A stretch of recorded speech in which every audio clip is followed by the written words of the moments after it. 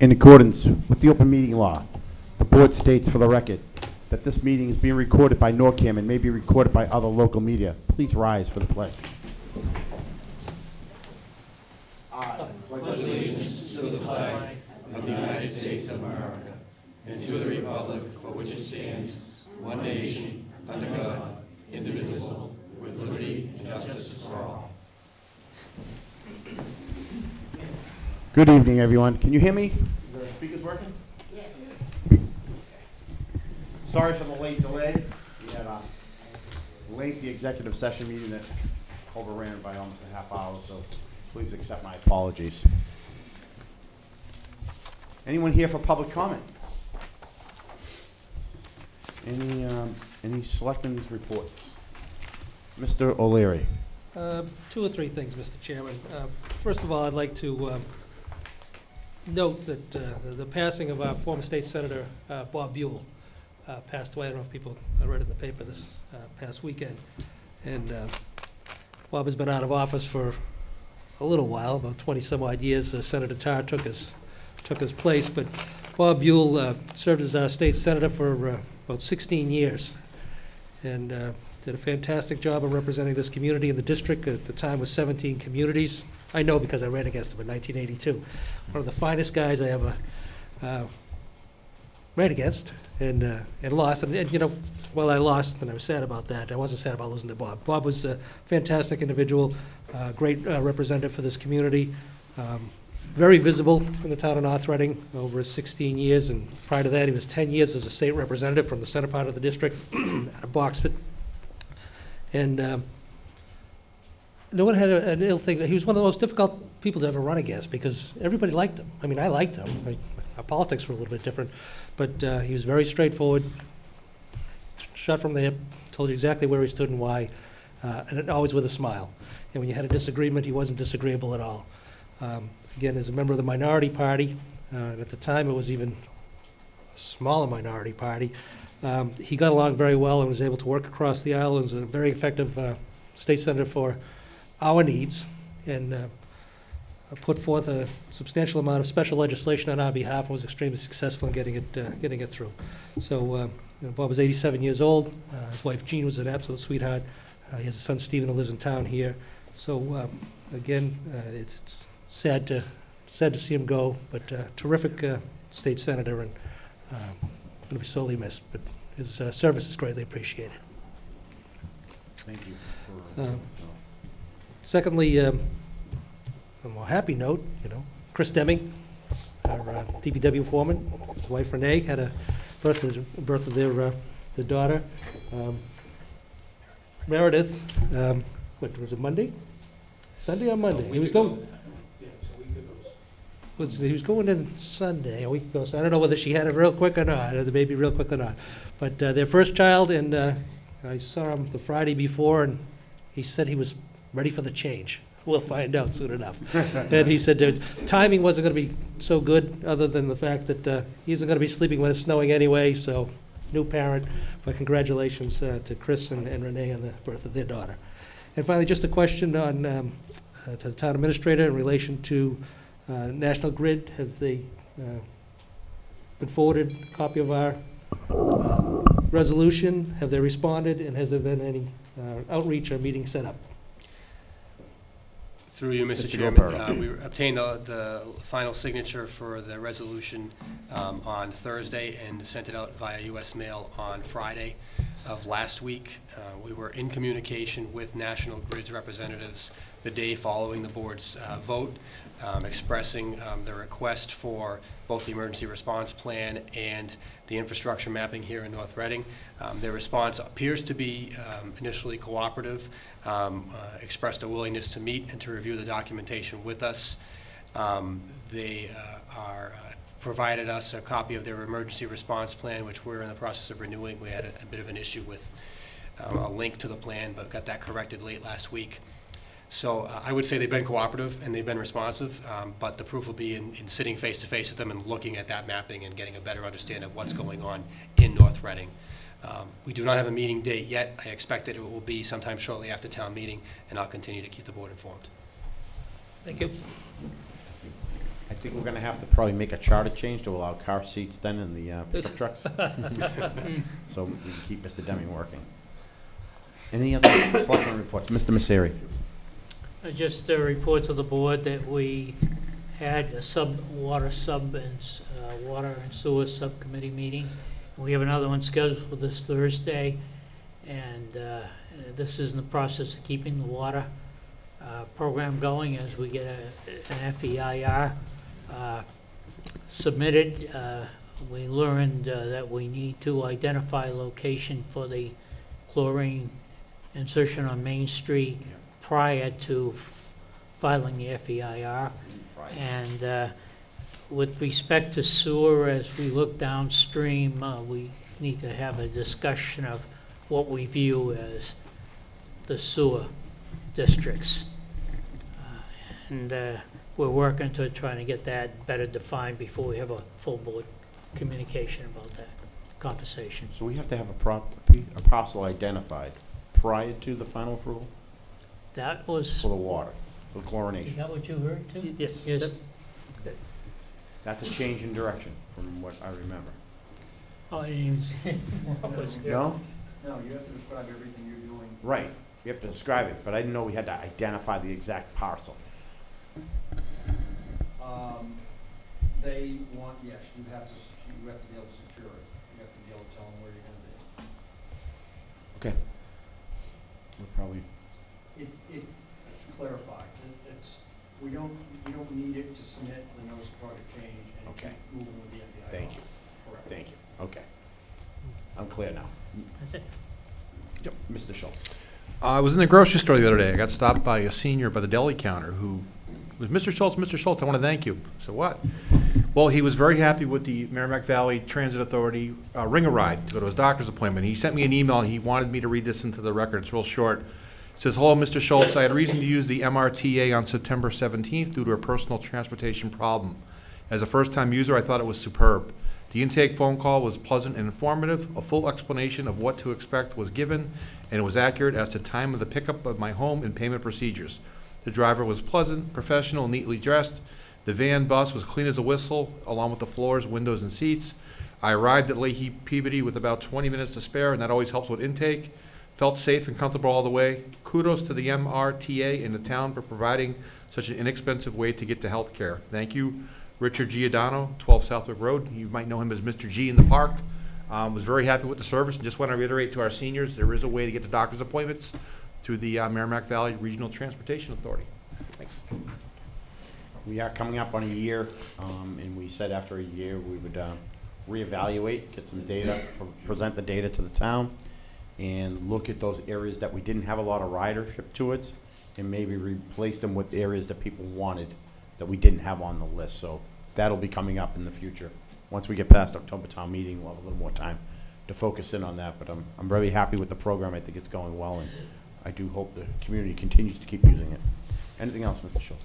Mr. Minipelli? Just something really quick. There's been a lot of social media chatter about the ballot questions, and there was something mailed out so that we all have a good sense of what they're about. But if you didn't happen to see that, the Secretary of State has summaries posted on the website to check it out for more information on those questions. Okay. That's it. Very good. Sign the state election warrant. Mr. Gilberto. Mr. Chairman, through you, a copy of the state election warrant has been prepared by the town clerk. The constable is here to witness the signing, and we've included a motion for the board to vote to sign the election. This is for the election November. It's like, do we have to? No. Mr. O'Leary. Mr. Chairman, let me just make this easier for everybody. Mr. Chairman, I move to sign the November 6, 2018 state election warrant. Second. I have a motion, a second by Mrs. Minipelli, was it? Any discussion? None heard. All those in favor? Aye. Opposed? Unanimous. What did I say, John?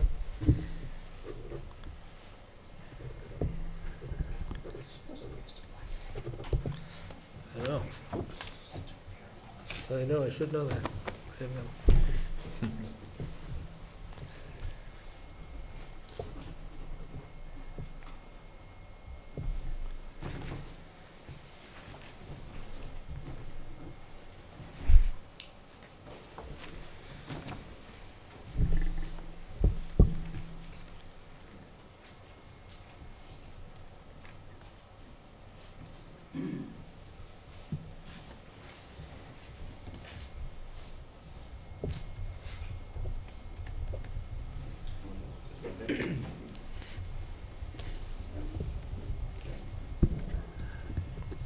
Thank you.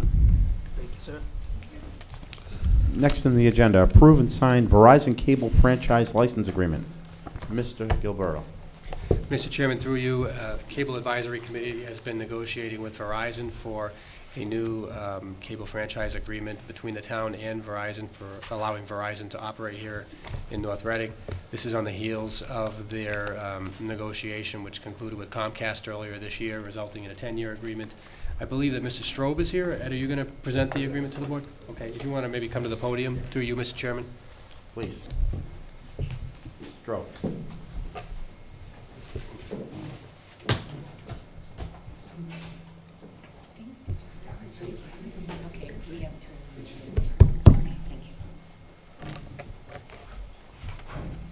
I'm assuming the presentation's on this. Mike, is the presentation on the system? We can get it The TVs are off, so. I think that's probably it right here. Yeah, it is.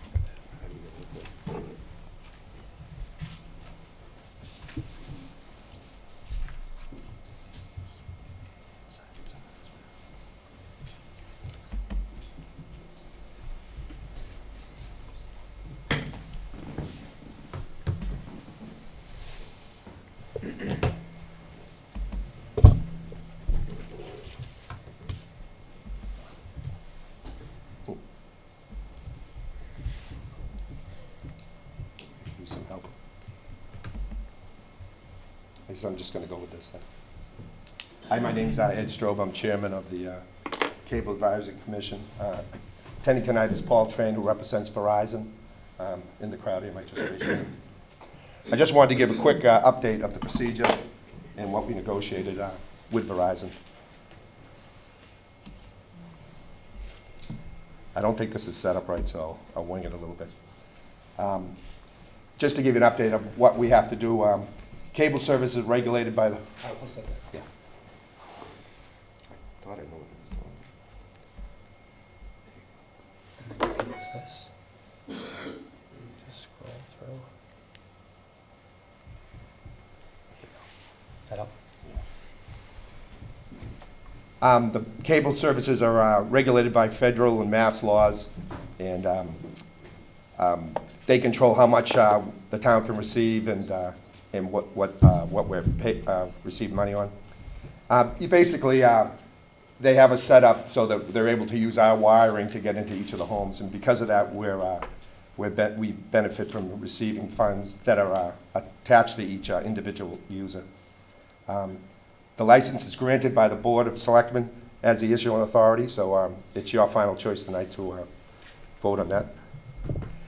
In connection with the Verizon license, they also give us 3 PEG stations, and Verizon has also signed up to giving us an HD line as well, which is great because that will bring us into the future as well. So that's for going forward.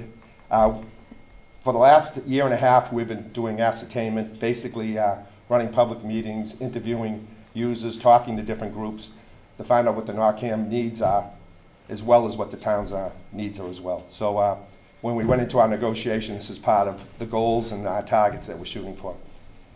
Based on that ascertainment, we negotiated the franchise fee as well as the capital investment. What also came up because of Comcast was INET is now going to come under the town's responsibility. The Verizon license was last negotiated back in 2006. This license expired on June of 2018. The license that we're discussing at this point is going to be a 5-year license. So we negotiated a 5% fee that will be charged to each cable user, and that will be given to NORCAM based on the cable cost and those types of things. We're also receiving $125,000 for capital investment for NORCAM, or to basically spend on capital improvements. One of the things that they're trying to do is get a new office as well as new equipment, to move us into the future. That money will be paid over 5 installments. The length of this contract is 5 years. That's a little different from the Comcast, but with cord cutting and everything that's going on, we just felt Verizon wanted it, and we thought it might benefit us as well to be able to maybe move a little quicker if there's some big changes. If you think about where we were watching cable 3 years ago and where we are today, it's changing drastically. And I have to, with respect to the iNet, Verizon has agreed to support us in the upgrade of the Opto fiber, and that upgrade is to help transmit the data that the town's going to run on that Comcast had done in the past. So I thought that was a positive on Verizon. And then under the agreement, they're agreed to issue $70,000 over 5 years, paid directly to the town, the issuing authority, and that will be paid on quarterly basis. So that's really kind of a quick update. I don't know if anyone has a question. Or You good, Mr. We're good. Misery with Mr. O'Leary? I'll tell you, the Cable Advisory Committee has done a terrific job on this contract, but also with the Comcast negotiations to ensure that NORCAM has adequate funding moving forward, as well as providing, an iNet, some funds to go towards replacement of the iNet, but we're going to have full responsibility for it moving forward. So they're very cognizant of our needs. They took care of that, conveyed it to the vendors, Verizon and Comcast, and came out what I consider to be very favorable terms. That's great. And the iNet is getting transferred up the high school? Is that where we're going to be installing it? The hub is at the high school. The hub is at the high school, although I hesitate to even use that word because we currently have a hub and spoke system. We're moving away from that. A system that's more described as a star, I think, is the way it's been described to me, so that there's some redundancy. So that's the central point, but And we're on there's also schedule for redundancy. that? I'm sorry? Is it on schedule? So as of the last meeting in August, I believe we were. I looked to the finance director to confirm, but I believe we were on schedule, talking with the consultant about when the installation would occur. Thank you very much, Mr. Strobe, and all your folks in your committee.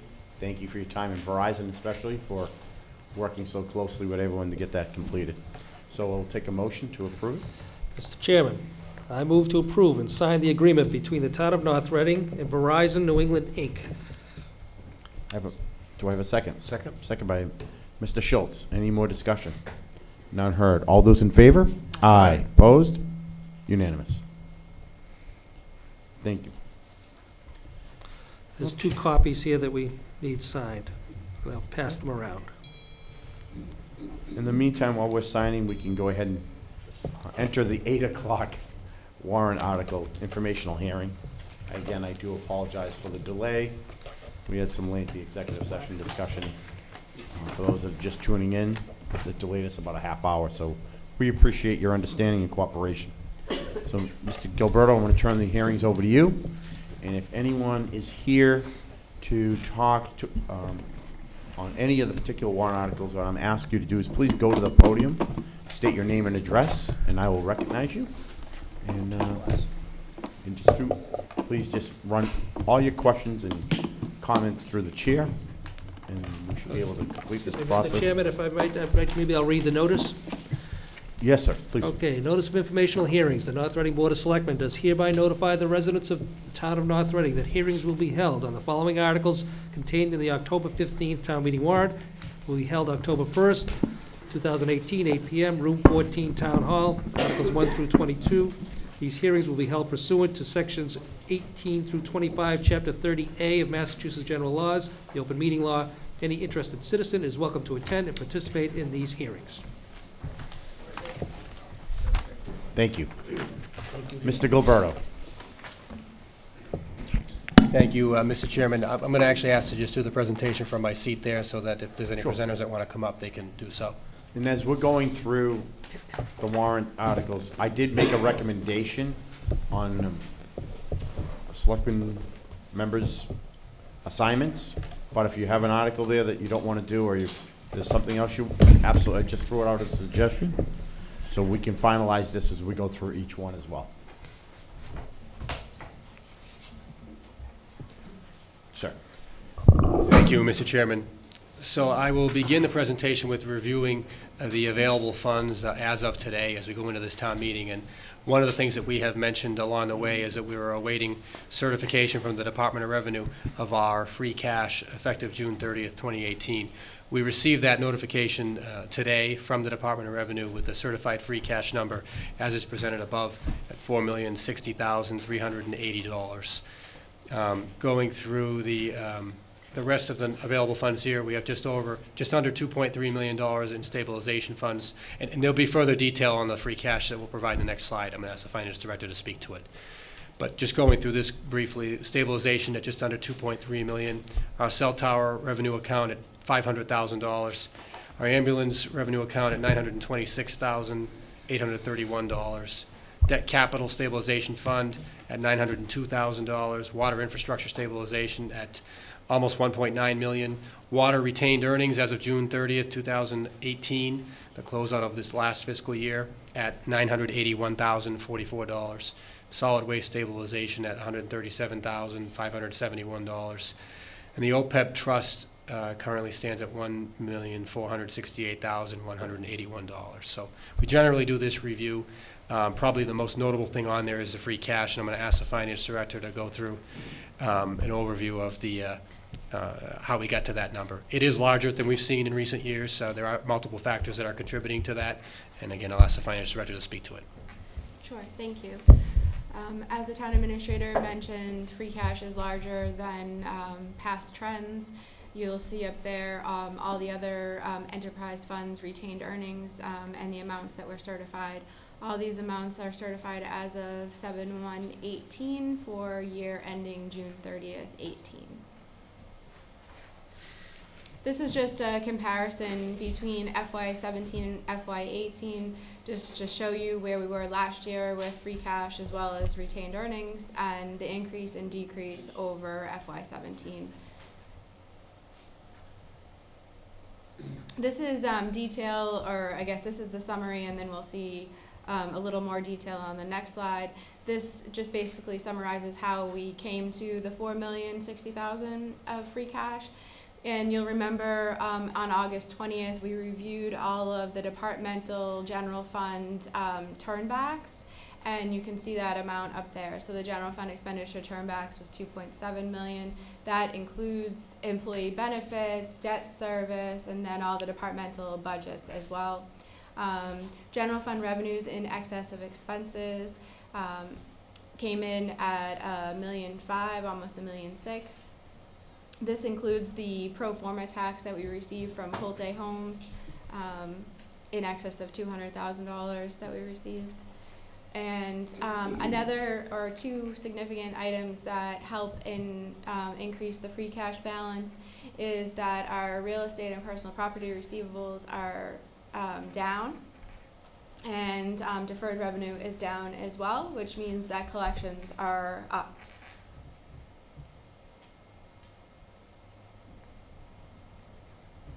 And this is just a broad overview, breaking it down into the big pieces. We looked at all of the individual departments on August 20th, and this is just basically a snapshot of the major turnbacks. So health insurance turnback was $633,000, but of that, $410,000 is attributed to the participating funding arrangement. The debt service budget, we turned back $234,000. Other pension and benefits, so this makes up Middlesex retirement annual appropriation, workers' comp, unemployment, and so forth. And then departmental is all of the town's departments. So this is strictly town side. Excuse me.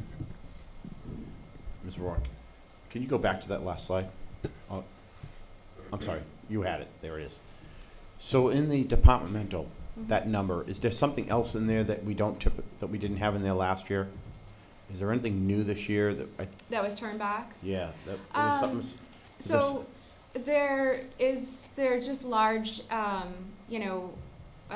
larger turnbacks. The police department was a large turnback. The reserve fund transfer with the finance committee was a large turnback for their budget dollar amount, and there's different items. The salary pool is a department within the departmental, so that got turned back.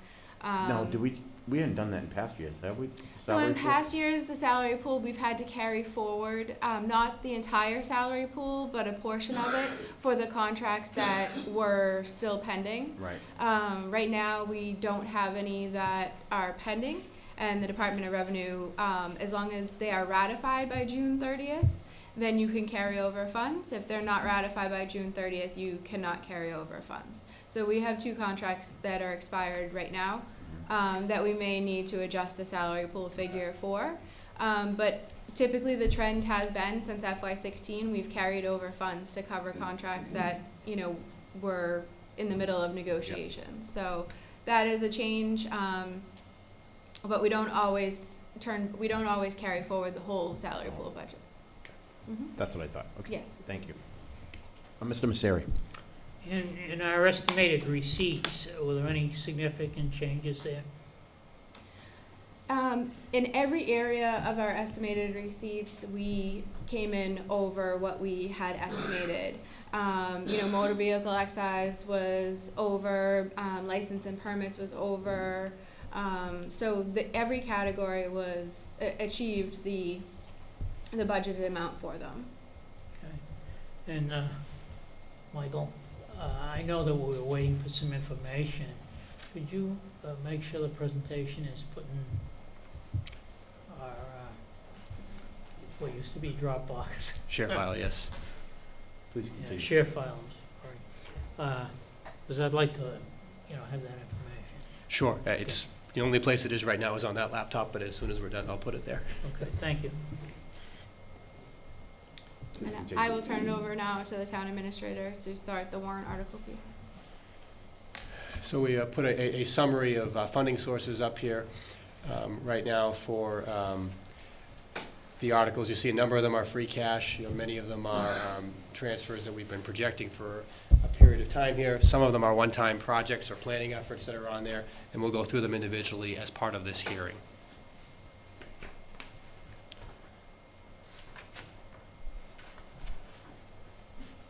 Taking the articles in order, number 1, Article 1 is to hear and act on reports of town officers and committees.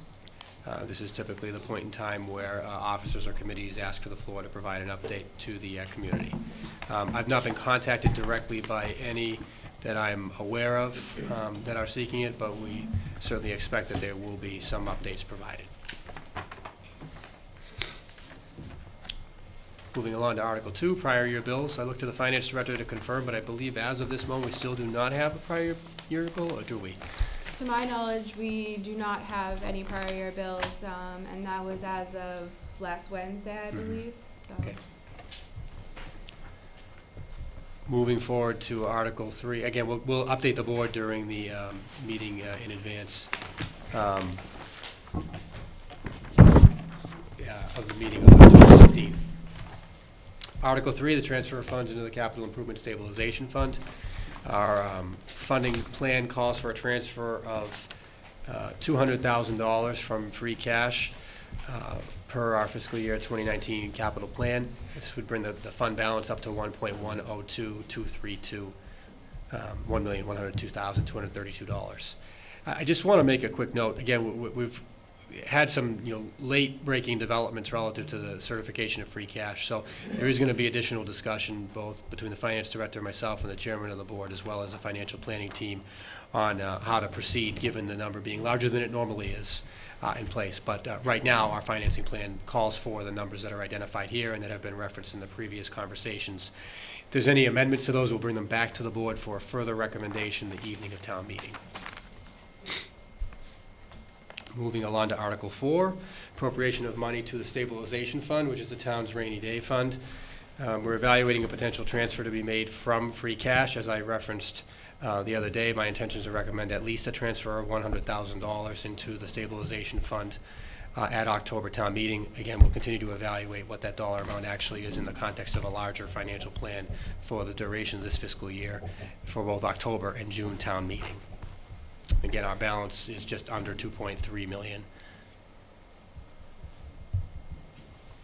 Article 5 is a transfer of funds to the other post-employment benefits liability trust fund.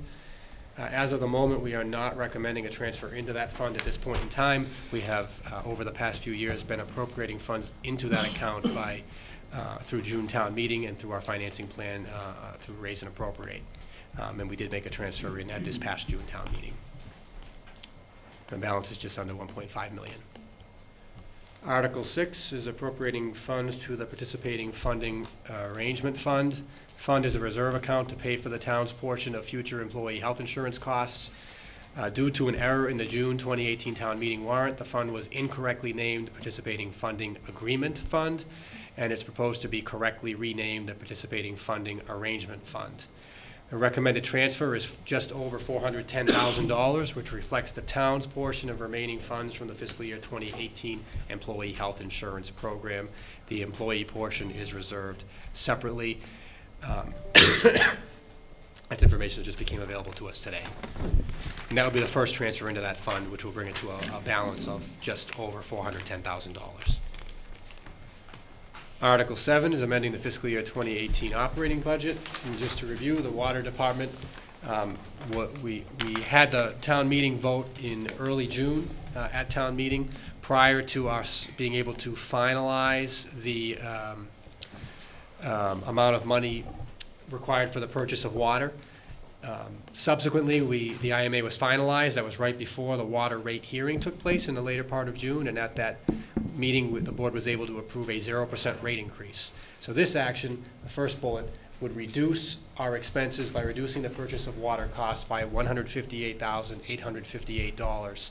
And that's to reflect the lower cost of purchasing water from Andover due to the 99-year intermunicipal agreement that was finalized after June town meeting and prior to the water rate hearing. This is an administrative action we've been forecasting all along, and it's something that we'll be recommending to take place. Second item is not up there on a bullet, but it's an adjustment to salaries for the building department, and it's a restoration of code enforcement salaries for the assistant building inspector, something that I previewed in a public meeting in August, I believe August 20th. That's a cost of $14,356 to be funded through raise and appropriate, and that would restore a reduction in hours for the formerly combined assistant building inspector / DPW position, which will now be solely dedicated to the workload in the building department.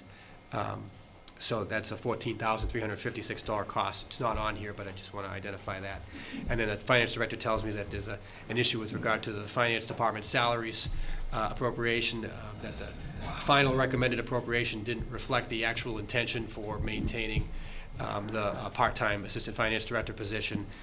This would correct that by appropriating $12,923 to that department while maintaining the position at its current number of hours, which is 30. And then finally, as is identified up here, the new DPW director and police chief have reviewed conditions at water facilities. Select security and access enhancements have been identified with a projected cost of $200,000 proposed to be funded with water enterprise retained earnings, which was just under $1 million for this current fiscal year. In the interest of keeping the water supply protected, we are unable to publicize the details of these enhancements for what I think are obvious reasons, but this is something that has been identified by the new DPW director and the police chief, and that we are recommending be brought forward to town meeting for consideration. And we would ask the board, based upon these 4 items that I've identified, to consider favorably recommending that article at this evening's meeting. Do we want to do that now? I leave it to the chairman to determine how to. Well, you want to ask for input and then? Yes. We already recommended it though, right? But now we've changed it. We have to do it again. So we left it as recommended town meeting because we did not have final numbers for recommendations. Okay. For amounts. Yeah. And we believe these are final. Again, if they change, we'll ask the board to revote them. We should do it now. I don't know if there's any other public input before we make a recommendation. Questions? Mr. Chairman, I move to recommend Article 7 as presented by the town administrator. Second. I have a motion, a second by Mr. Messeri. Any discussion? None heard. All those in favor? Aye. Opposed? Unanimous. Article 8 would amend the fiscal year 2019 capital expenditure budget. The capital budget approved at June town meeting included 2 projects for which the funding source was not correctly identified. This would resolve that issue by clarifying that the technology instructional equipment for the school department was funded with $45,000 in free cash. It should be $45,000 from the Capital Improvement Stabilization Fund. This would make that correction as is printed in the warrant. Similarly, the same for the Recreation Center, IRP walkways. It was voted as Parks and Recreation Enterprise Fund. It should be Parks and Recreation retained earnings. So this would make that correction at this point in time. No additional funds are being requested under this particular article. And the board has previously recommended. Article 9 would fund repairs to town buildings. We have a project that's been identified by the building superintendent to address HVAC, both here in room 14 as well as in the Conservation and Planning Office here at Town Hall for a combined cost of $50,000. I know that there was some additional information that came in from the vendor today with regard to potential need for some makeup air for the scope. I think that's something the building superintendent is working on. Right now, this is the plan for there. I do feel it fair to let folks know that we are looking at that. If there is any need to adjust that, we'll bring it back to the board and submit it to the Finance Committee as well for their consideration before town meeting. But right now, the dollar amount is not projected to change at this time. The source of funds? Free cash. Free cash, Free Mr. cash. Chairman. Through you, Mr. Chair, moving on to Article number 10, appropriating funds for survey, engineering, design, and/or construction of a portion of Swan Pond Road. We are still, so just as a recap, we appropriated money at the June town meeting to conduct a stormwater evaluation because we were able to provide a fairly accurate estimate of the paving costs, but we were not able to provide an accurate estimate of the required stormwater improvements. We've been going through an approval process with the residents. We have 3 abutters representing 4 parcels who we are awaiting approvals on right now, or at least as of this afternoon. One has not agreed to indemnify the town for entering its property. One is seeking the relocation of the roadway on their property, which is not something that was included in the scope that was discussed back in June and May. And one is refusing preliminary authorization for paving. To give the board a little bit of perspective, it's very difficult for us to ask folks to sign off on providing a final sign-off. Let me restart that. It's very difficult for us to ask folks in the neighborhood to approve a final sign-off for paving because there may be alterations to that based upon the stormwater report that comes back and any other findings in the field. However, we are asking for at least an initial authorization from the residents as we committed to do at town meeting so that everyone is on notice that not only are we preparing to do a study, but we're preparing to potentially pave these parcels. We have run into some hiccups here that we are attempting to resolve. We've tried to put our so-called thinking caps on to come up with something that would address the concern, including more explicitly explaining to the residents that while this is a preliminary authorization, there'll be a final authorization required prior to us actually performing construction. We're optimistic that the residents will sign off, but they've not done so at this point in time, and therefore the work has not begun. Therefore, puts a lot of pressure on us in terms of timing. I would say, and I don't want to overemphasize it, but I think it's highly unlikely at this point that we're going to be able to complete that stormwater review based upon where we're at right now. Even with the receipt of those 3 approvals addressing 4 parcels, it will be a very aggressive timeline. We're committed to do everything we can to meet it, but we are under a very tight timeline with now 2 weeks and soon to be less going into town meeting.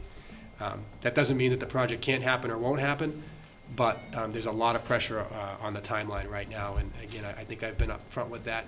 I know there's some frustration amongst the residents with the length of time it took us to get the right of entry identified, but we have done that, and we did begin circulating it in the beginning of September. We got a great response from quite a few folks right away responding back, but there are a few out there who will clearly have reservations about the project, and you know, that's a concern for us. We've talked with town council about the issue of indemnification. The board has the discretion to waive that requirement. I would tell you, I don't think that the DPW director, the engineer, or I would be doing our job if we recommended that, because of the risk not only of the alteration on the property, but any unforeseen or unintended impact of that development occurring as well. So we're not recommending waiving that requirement at this point in time. The relocation issue that's identified up here, you know, it may be that there's some sort of reasonable resolution of that issue, but that won't be known right now. We've offered the ability to have we offered to clarify that there would be a secondary approval required before we actually, secondary and more detailed approval required before we actually pay, but again, we've not received that approval. Excuse me, Mr. Gilbert. Mr. Messeri. There was several different lots that the road actually goes through, Yes. right? And you're saying only one has said that they want to move it? Are we talking about something else? Well, one has expressed to us at this stage that they would like the location changed. And it is, in full disclosure, it is the one that is most impacted by the road. The road Yeah, does quite that's what I. 219. a curve through the parcel. Yes. 219? But where it goes through some of the other parcels too, it has implications on them. It does. And they have signed off on it? There are a number that have, yes, absolutely. And I want to recognize Ms. Cravata. I'm not sure if she's here this evening, but I know she's done quite a bit to get people to sign off on this in short order. So it's not for lack of effort, I know that. But you know, there are some issues that are out there, and we're trying to work through them. We're trying to be as flexible as reasonably possible to get us there. This one here. But the timeline is tight. And the one they're refusing, the paving is different from the one who? Yes, this is a new one, at the That's a very new one. beginning of the stretch of the road. Okay. So, have the residents on this road presented their funding plan to you? I'm not aware of any information with regard to the funding plan. We've written the article intentionally to provide for any number of scenarios for funding, including a betterment or a more likely cost sharing, because this is not likely to be a formal betterment project based on everything we've heard from public Right. and the board feedback. So I don't have any new information on the financing plan, no. Okay.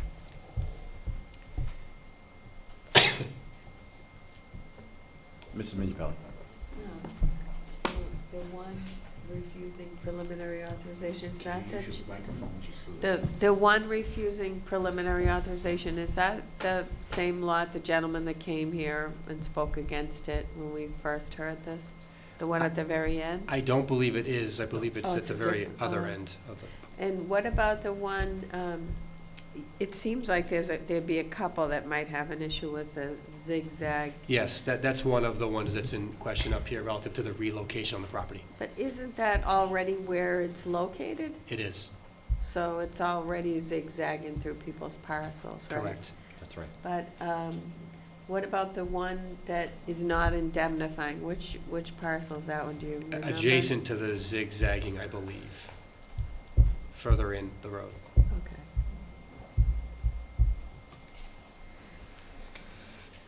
Anything else? Nope, that's the status as of today.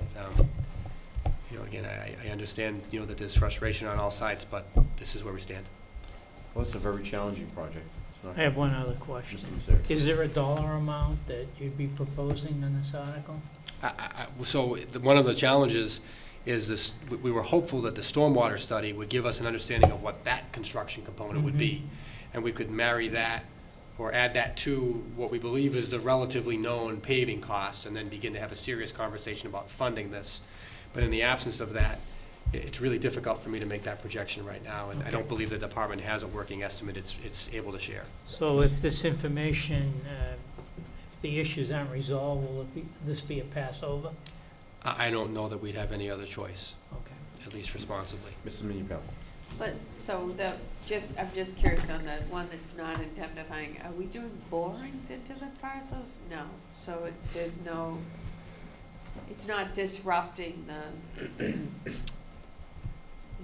we're not disrupting anything, It's their right? problem. It's No. it's minimal disruption, in my understanding. But again, I do think people are seeing that we are asking them to give that preliminary, to signal their support for us paving it, really is what we're asking for, from all of the residents. And I think that that's causing people to be concerned, because maybe they don't want it paved, or maybe they're concerned about where the location will be. Or maybe they're concerned about what the runoff impact might be if it's paved. Those are all valid concerns. Oh, and some of them are probably concerned how much it's gonna cost them. Sure, absolutely, yeah. I mean, they're gonna have some share in this, so. Okay. All right. Moving on to Article 11, this would appropriate funds for water system improvements and for acquisition of water system property. And I did, I think, a pretty thorough preview. I'm sorry. Did you want us to make a vote? I'm not sure that we can wait? this evening, Mr. Chairman. That's fine. Through you, Mr. Chairman, Article 11, I did do, I think, a pretty thorough review of this article at the last meeting, but I'll go through it again for the benefit of the public. This article would reappropriate $3 million approved at June town meeting to be combined with $3 million from the state MassWorks infrastructure grant awarded to the town for water system improvements as follows. A water rechlorination at or near the town line, Main Street and Central Street. Acquisition of property at or near the town line. This would be on the Main Street corridor. We already have the real property in the town's possession on the Central Street side. To make select recommended water main improvements for long-term planning and growth along the Main Street corridor. This would be a combined reauthorization of that $3 million we approved in June town meeting alongside with the state grant funding, with the intention of reducing the town's portion of the $6 million by the state grant, which is a maximum of $3 million. So we're not increasing what was approved, but we are specifying the purposes in here, particularly that acquisition of property at or near the town line, as well as making those long-range water system improvements now rather than putting them off using the state grant funding. Any questions? Anyone? Thank you. And through you, Mr. Chairman, I know that the water superintendent met with the finance committee to review these at one point. A lot of this information is developed since that meeting, so I apologize the timing worked out the way that it did.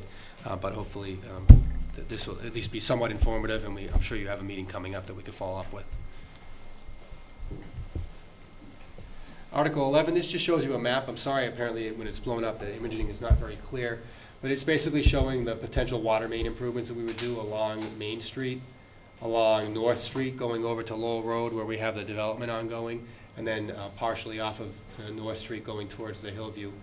It's 3 different segments that we're evaluating and would potentially address through this project. There'll be a more refined presentation made at the town meeting, and we may be able to provide additional detail relative to the components at that point in time, but this is a working estimate right now for budgetary purposes. Article 12 is a rescission for authorization to borrow. This is largely, if not solely, focused on the MWRA authorizations. We have Article 18 from June of 2016, which was the pump station and North Reading water main designs. The authorization was for $1.1 million. The balance excluding the pump station land acquisition would be recovered through the Andover IMA. So I believe to the finance director that $365,000 numbers is out of the design number only. Is that correct? Or does it reflect both that and the land acquisition? The 365 represents the North Reading water main design, as well as the, in that 1.1 million was the pump station site design as well. So it's those 3 items that represent the 365. Great. And through you, Mr. Chairman, the other 2 relate to the construction of the pipes and the buy-in to the MWRA, which were done in June and October of 2017. And $8.2 million in borrowing that was authorized for the Reading and North Reading construction to connect to the MWRA, and $7.68 million was an authorization to pay or borrow from the MWRA, $7.68 million for the MWRA buy-in. So these are the rescissions that we talked about back in June once things were clarified with the IMA, which they, of course, have been with Andover. We're going through that permitting process right now. We're very optimistic about that permitting process. There are still steps to follow, but clearly we've made, from a policy standpoint, the decision of Andover, and this would address the lingering MWRA approvals.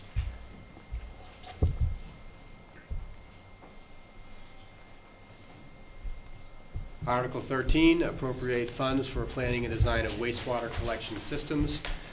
Wastewater permitting is underway, and it was initiated when we began our MWRA permitting effort back in 2014. So it's happening alongside the water permitting. The next step on the wastewater side would be further evaluation of the Andover, Lawrence, and North Andover wastewater collection system, and the evaluation of the phasing of North Reading construction, as well as the potential phasing of the financing of this. We've asked Wright Pierce, who's here this evening, to try to come up with a scope that would achieve this. We believe the working estimate to address both of those components is $200,000 for both components. A lot of the feedback I've gotten in the various forums where I've discussed this, financial planning team included, is that folks really want to get a better understanding of what the financing structure would look like for the project, so we've tried to make sure that that's really included. So this has pushed up the estimate just a bit, but we think it's the prudent approach at this point in time in order to keep this project moving. And I should note as well that relative to the water and wastewater project, I have remained in communication with the town manager in Andover. Clearly, they are occupied with a significant and ongoing emergency in their town, but he has made some time to speak with me with regard to our long-term and short-term plans, and I'll be meeting with him tomorrow in the town of Andover. The request again is for $200,000. The board has previously recommended it would be funded out of free cash. And I do have some imagery that I'll go onto here. This just shows you the town of Andover and where we believe at this point the improvements need to be made, right from the Lawrence line all the way down to the North Reading line. I believe there's some amount of work to be done up here in Lawrence on a main owned by Andover. Owned by Andover, but in Lawrence. But in Lawrence, if you can or believe that, but that Andover owns the main, and so we need to make adjustments to that as well. It's outside of the town of Andover. And it leads to the plant in North Andover. Correct. Can you give me an example of what an improvement would entail? I'm going to ask Mr. Williamson, just to come to the microphone, doesn't mind, to speak to that. Again, Rob Williamson, who's one of our consulting engineers on the water and wastewater project. Sure, Mr. Prisco. It could be anything. So in our very preliminary evaluation of their system, we identified there were some sewer siphons that were undersized that might need to be upgraded to take the additional flow from North Reading. Some undersized gravity mains that might need upgrading. Their wastewater pump station is probably slightly undersized and would need to be upgraded. So it's improvements to make to their system to convey the flows that you would be considering adding. So we're not talking a massive amount of street construction, tearing up, digging massive lengths of pipe. Well, where the main sewers are traditionally run down the center of the road, so where gravity or force main sewers are, where we're identifying that upgrades need to be made, if they're in the streets, yes, there's going to be some roadway improvements made in conjunction with that work. Thank you. Yep. Please continue. Thank you, Mr. Chairman.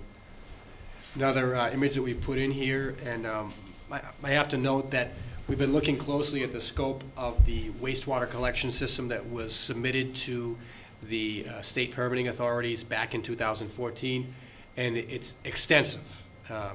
It addresses not only the Main Street corridor and the Martins Pond area and the Concord Street area, but you see there's a number of different impacts in some of the side neighborhoods as well beyond those areas, including over to the east at the intersection of Park, Winter, and Park Streets, the traffic light there. This is a scope that we're going to continue to evaluate, but right now, the one pending from a permitting standpoint includes these components here. So you see the pond is addressed, obviously. You're talking about both a force main and a gravity main being installed. Again, I think everybody's hope and thought is to the extent possible, phase all of this. There are some engineering concerns that go along with that because in the end, you do need to get a pipe in Main Street that connects to the Andover town line to improvements in Andover to carry the effluent. So there is, some of that we're bound by and restricted by, but the thinking is to further advance this through this study and this $200,000. I think it's fair to note we have a lot of momentum on both the water and the wastewater projects, and I think, as you can see, we're really trying to continue that planning effort. I need to make it very clear to anybody who's in the audience or watching at home, this is not about assessing costs at this point in time to anybody in this area. This is merely an intention to try to better understand the costs and how we might be able to best finance this in the interest of all of the parties involved, both the town and any abutting property owners. It's, again, a planning and very preliminary design effort. Right, and I just want to state that as we collect more information and we get to a certain point, we are going to host workshops and continue to provide information to anybody that would be in these areas so they can hear what's going on and continue to keep updating the town as we go through the discussion. Absolutely. Okay? We saw a lot of success with that model with both the secondary school building project and, of course, the water project. Yep. So we'll have multiple workshops.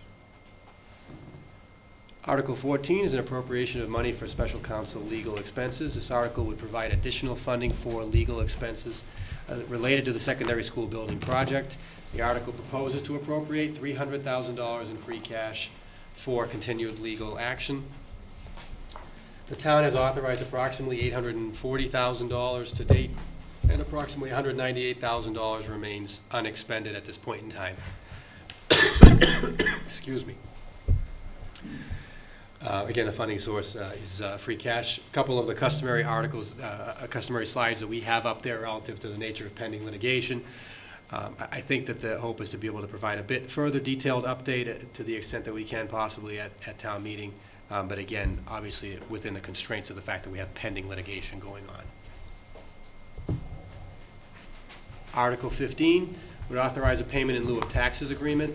In August, the board entered into a 20-year payment in lieu of tax agreement with Minuteman Energy Storage LLC. The agreement is contingent upon town meeting approval. Minuteman agreed to pay the town a flat $13,500 every year for 20 years in lieu of taxes on equipment they will install on Reading Municipal Light Department property off of Chestnut Street. The equipment will provide on-site battery storage of approximately 5 megawatts. Batteries are charged during off-peak hours and are discharged to the grid during periods of high demand. The board has recommended, the board has signed a conditional payment in lieu of tax agreement. This is an RMLD-led project at this land.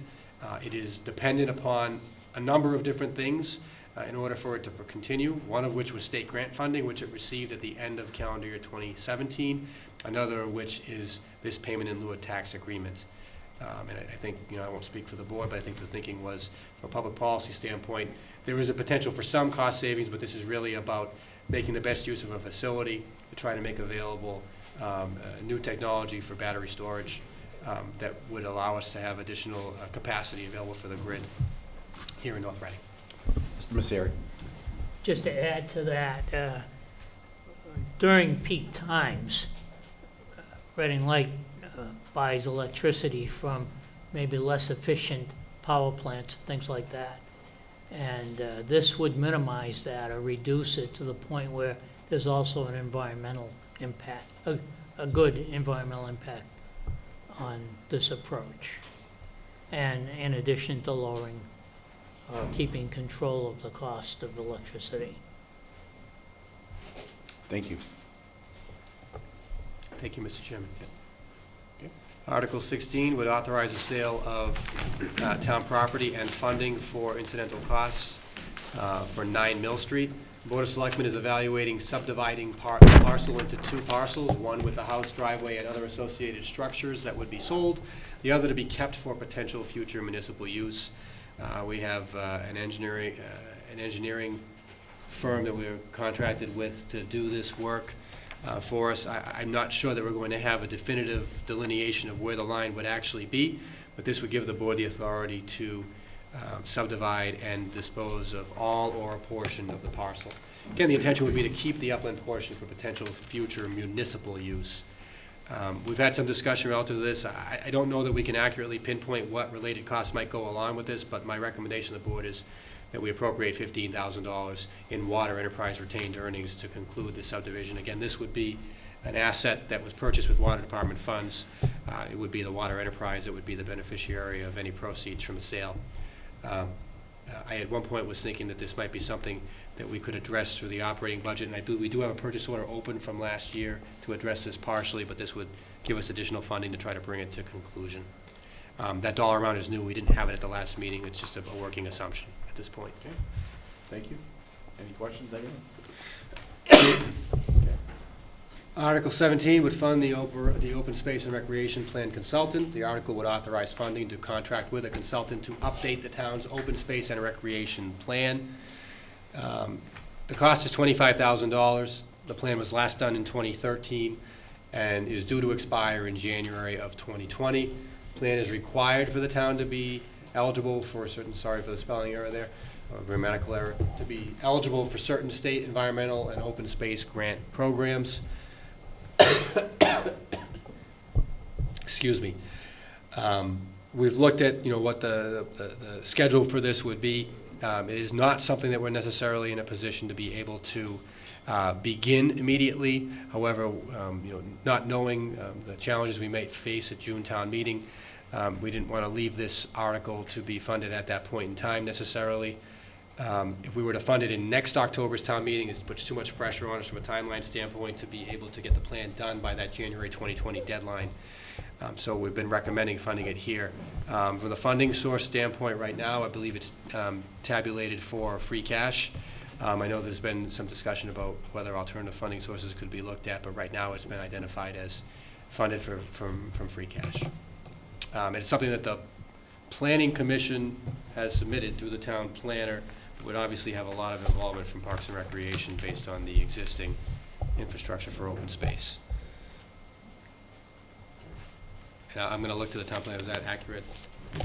Is that fairly accurate description of things? Good. Any question, anyone else? Please continue.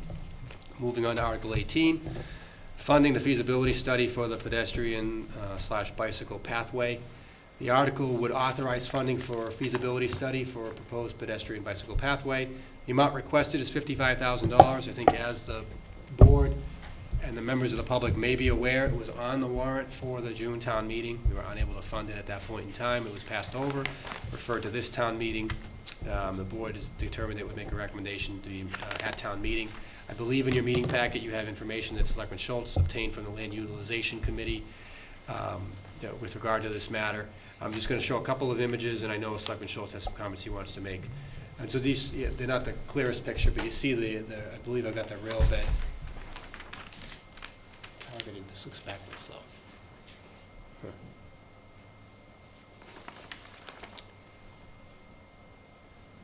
Okay, so we're looking at the western portion here. That's west. Yes. IRP to Wilmington. All right, so we're talking somewhere along this area-ish.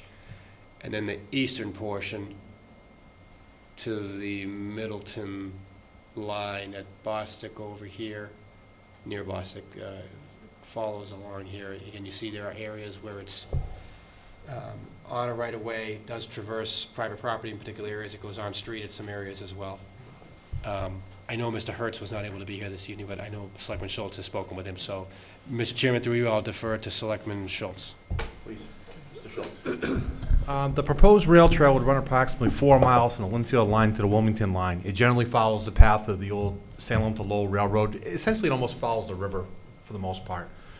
What would this cost us? Well, there's public funding for this. Now, we would have to come up with the feasibility study and also engineering design, and then the state would pay for the whole construction cost. A lot of this will be built through wetland, be built on boardwalks. What the feasibility study is going to basically tell us is, are we able to do this? What is the best route? If we have some parcels that we cannot get an easement over, what are ways we can reroute around those parcels? The town is not looking to do anything of eminent domain wise. It's all going to be by easement. And basically, the feasibility study is going to tell us if we can do this. What this is a little bit different than other feasibility studies that we have in town, in the sense that this is one that we don't have to put up the money up front for the construction and then seek reimbursement. The state takes over the construction once the design is approved. So it's not like we have to front the money and then get reimbursed. So if this is feasible, and that's what the study will tell us, this is a really win-win for the town. Couple of things that we have. What would it be used for? Be used for jogging, biking, walking in the winter. It would be snowshoeing. We don't propose that it would be plowed in the winter, so snowshoers or cross-country skiers could use it. There is no liability in any landowners who grant an easement based on Mass General laws, the recreational use statutes. We've isolated the parcels that would be affected. There's probably 3 or 4 parcels out of the ones that we'd have to cross that could be troublesome, and that's what the feasibility study will deal with. I think it's a great idea for the town, only because it's not a feasibility study that we're going to get and then put on the shelf and never use, in the sense that we're not going to have to come up with the construction costs. And that's what makes this a lot different than some of the other studies we've had in town. And that's the report. Phil Hertz from the LUC has done a ton of work on this. He's shown maps and all that. You know, he's really isolated every parcel this goes across. And it's something I personally think the board should consider. I think it's cost effective. I think to build this, if the feasibility study comes back that we can do it, we have to do the design, and then after that, the state pretty much takes over the costs. And again, it's not something we have to put the money up front and then try to get reimbursement on. The state takes over the construction. They get reimbursed from the federal government as well. And that's pretty much it. Any questions? Yes, please come to the podium.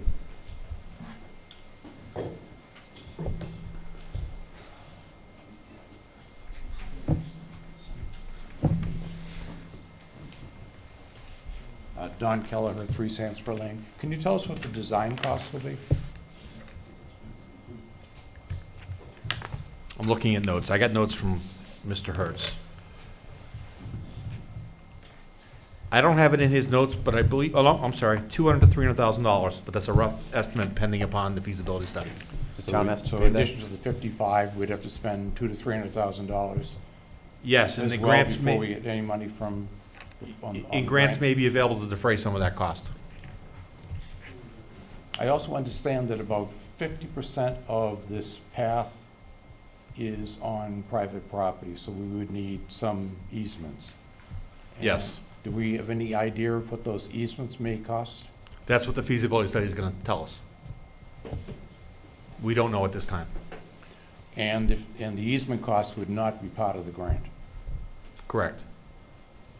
So we've got 55,000, 200,000 to 300,000 for design, and an unknown amount of money for easement before we do Put a anything. shovel in the ground, yes. But the 200,000 to 300,000, there may be some grant availability there. We're not sure at this time. You can see the finance committee voted against it, and we had the presentation. We thank you for that, but I think it was the feeling of most of us that this was kind of a nice thing, but a lot of unknown costs, and it's something that we didn't think we could afford to do. There are many things that need to be done in this town, and to put that much money into a benefit to a smaller portion of the town didn't seem to make an awful lot of sense. So I think when we make the presentation, we ought to probably not just lead with the 55,000, but talk about what the potential costs are before we even can apply for a grant. I agree, because I had the same question about the easements. There's going to have to be some legal counsel costs associated with pulling all those together, and I think if we can get an estimate on that as well to lay it in. I think that's one of the purposes of the feasibility study, is to determine if the easement issues. That's why I don't know if we're going to have that prior to doing the study. Well, we know we're going to have them. Well, we don't need a feasibility study to say we're going to, whether we need them. We know we need them, right? That's a known. I just want to have an estimate on how much money legal counsel would cost us to get an easement through of this type. Should be a very simple question to ask our legal counsel. They should be able to give us this pretty simple answer per easement, roughly what the rough cost would be. Because we know that's happening. There's no wiggle room around that, right? There's no way to waive an easement. Well, unless somebody, even if somebody donates it, you still have to do the paperwork and, yeah. Just, I think it's, at least we should capture a rough estimate on that. Michael, is that something you could look into with town council? So I guess so that I'm clear, we're looking to get an understanding of the value of the easement? I mean, No. or the- No. Legal costs So right associated now, with conveyance. Okay. the way it's been described, we're gonna be requested to put up $55,000 for a feasibility study. Mhm. And then at the same time, Mr. Schultz brought up about $250,000 in, what was it, the engineering cost? Design study, yes. Design study. So now we're over 300,000, and we haven't even touched upon what the cost would be for these easements. We should probably lay that in there as well. So when we go to town meeting, we can at least be full disclosure to the community. You know, it's not just $55,000. It's, if you approve this, we get through this feasibility study, then we have the design phase, which costs money, and then in addition. The 55,000 is merely stage one of a long Right. process. But we should be able to give them a rough estimate of what the overall cost is gonna be. Because if people look at this as a huge price tag, it gets closer to, let's just say, $500,000. They may not wanna spend the $55,000 because they're not gonna approve $500,000 to do this bike path, especially when we have a lot of other priorities going on in town. And also, Mr. Chair, the total construction cost, full disclosure, is going to be around $10 million. That would 100% be paid by the Mass DOT. I understand. Yep. So it's a large project. It is. Yes, Mr. Minipelli. Mr. Hertz did an amazing amount of work here, and he's actually listed out the parcels and parcel numbers and owners, and so some of these are, you know, MBTA and, well, Town of Danvers owns parcels, and some of them are, you know, electric company, Richardson's Farm, City of Lynn. I mean, some of these would probably be hard to sort of define a value, although I think MBTA has a specific amount it charges for, you know, per easement or license. So that you could probably share that with town council to try to figure out, you know, the scope and extent of the work. The value of each easement that we'd be paying for might be something that he might not be able to give us a valuation of, but certainly for these 20, at least the 20 parcels that were identified, he might have an idea of what the legal services would be to get those. A lot of them are ours, but a lot of them are, he's already said who the owner is, so the work is at least preliminarily done. Mr. Messeri, and then Mr. Well, I was looking for the number of easements that we would have to Yeah, it's, appropriate. Is that the 20, or is there a different number? I don't know off the top of my head. You have to look at, because a lot of the parcels are town-owned. Some other towns own them. I mean, yeah, and we own a good chunk of the land, too. The easiest part's going to be from IRP to Wilmington. That's a little cleaner. The tricky part's going to get across Haverhill Street. That's where I think it's going to be the hardest part. Goes through North Reading Auto Body. That's going to be one of the tougher parcels. Well, I think it would be helpful. I would like to know how many challenges we're going to face by knowing how many easements we're going to have to see. Some may be easy, some may be hard. Well, that's, Mr. Hertz thinks there's going to be about 3 to 5 that are going to be harder. And the rest of them he thinks are relatively, I'm not going to say easy, but less elbow grease is needed. but we go through this process, we're guaranteed to get the $10 million, or I'm going to let Mr. Hertz speak to that. He says yes, but I... Mr. Gilbert. So it's a regional process that's done by the Metropolitan Planning Organization, I believe. I have that right, the title right? Thank you. I know most of the acronyms, not all of them. There's a group, you know, it's stewarded by a leadership group that evaluates projects on an annual basis, and they do, I think, a 5-year planning process where they advertise the projects that they've selected, they have hearings on it. So there's a pretty extensive process, you know, and it's fairly public in terms of the approvals. That would be the avenue I think we would be following here through the State Transportation Improvement Program.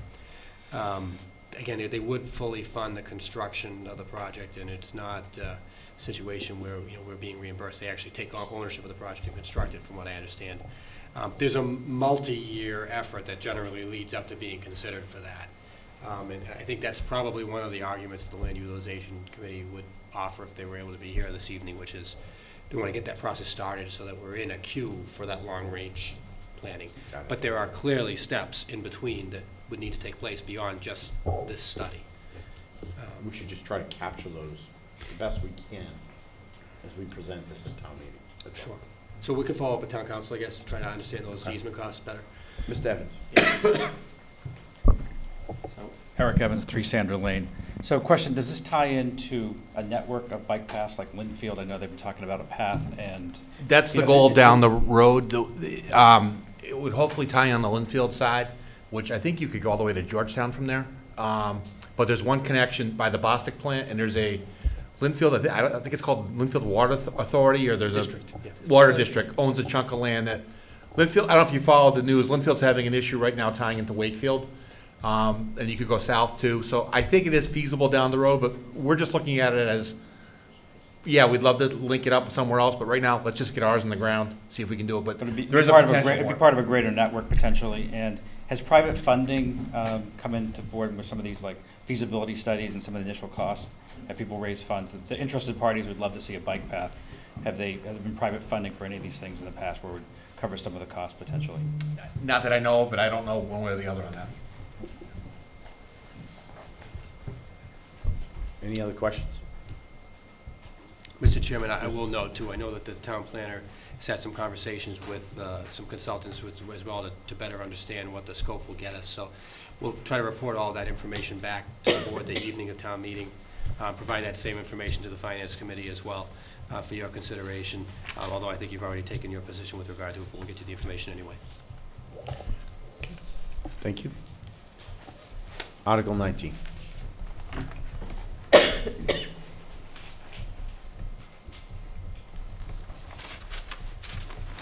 Just one moment, Mr. Chairman.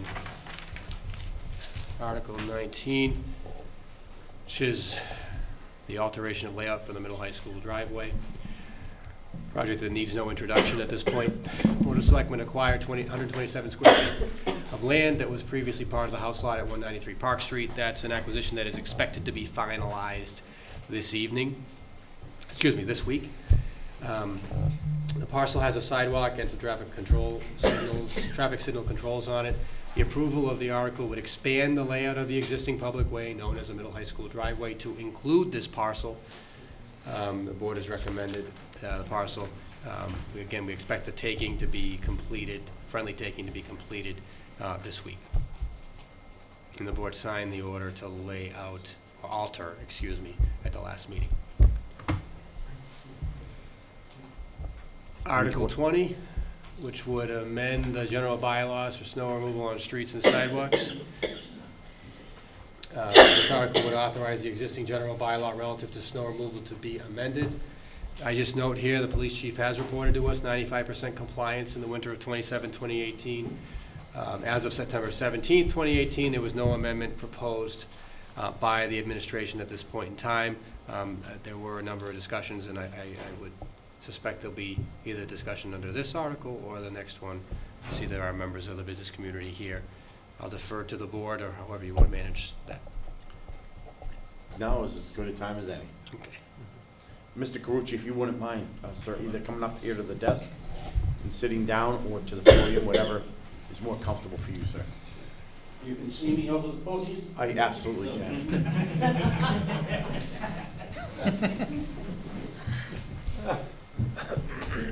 Okay, I'm back from, what, 2 weeks ago? Could you state the name? Charles Carucci, 3 Chester Street. Thank you, sir. Who lives on the corner of Main Street and Chester. Also owns a business at 290 Main Street. We were hoping the selectmen would take this off to help the small business people in the town. And one of the big reasons is that it becomes a liability for the small business. If anything happens, we're out there touching that sidewalk. We're responsible. As I told you last time, I did have a problem. I won't go through that again. We also think the town could do a better job of maintaining the sidewalks. They have the equipment, they have the manpower. The other thing, while I'm up here, I'm looking at that $55,000 that was back on the last article. And I was wondering if the selectmen may consider trying to do something on North Main Street with a feasibility study for sidewalks. If there's money out there from the state, you're talking there's $10 million to do a bike path, there's got to be some money out there to do the sidewalks. That's all I'm asking. And I really would like you to consider helping out the small business community. Thank you. So, Mr. Carucci, I'll just state what I said last time is, you say that the town has the equipment and the resources, and I'm disagreeing with you 100%, and the DPW director is here as well. And one of the largest challenges we're having right now for upcoming snow season is identifying the resources to plow our own streets and sidewalks that we already have responsibility for. You know, there's not as many contractors as there once was. In that evening that you were here last, we approved an increase in our rates to try to attract even more contractors. And I'm not so sure we've had quite the response yet that we were hoping, but we have a resource problem. Yes, you're not wrong about the equipment. We have it, but we have a resource problem. And I know, I can tell you for my own self, when we have a resource problem and we can't address our streets, that's going to be my priority, and not these sidewalks on Route 28. Because right now the responsibility lies with the businesses, and that's where it needs to be. Right now we have a responsibility for the safety of the town, and we need to focus on that. If we had an abundance amount of resources, we'd be having a different discussion, but the resources don't exist just based on, did I say anything wrong, Mr. Daly? Thank you. So if you want to add to that, or you don't feel like you have to, but. No, I would agree with you. That's exactly what the problem is. It's a matter of resources, and it's the nature of it's not a residential street with a quiet sidewalk that meanders through. This is a busy, 4 lanes of highway that ends up. It's plowed by the state, so I have no control of when and how that's done.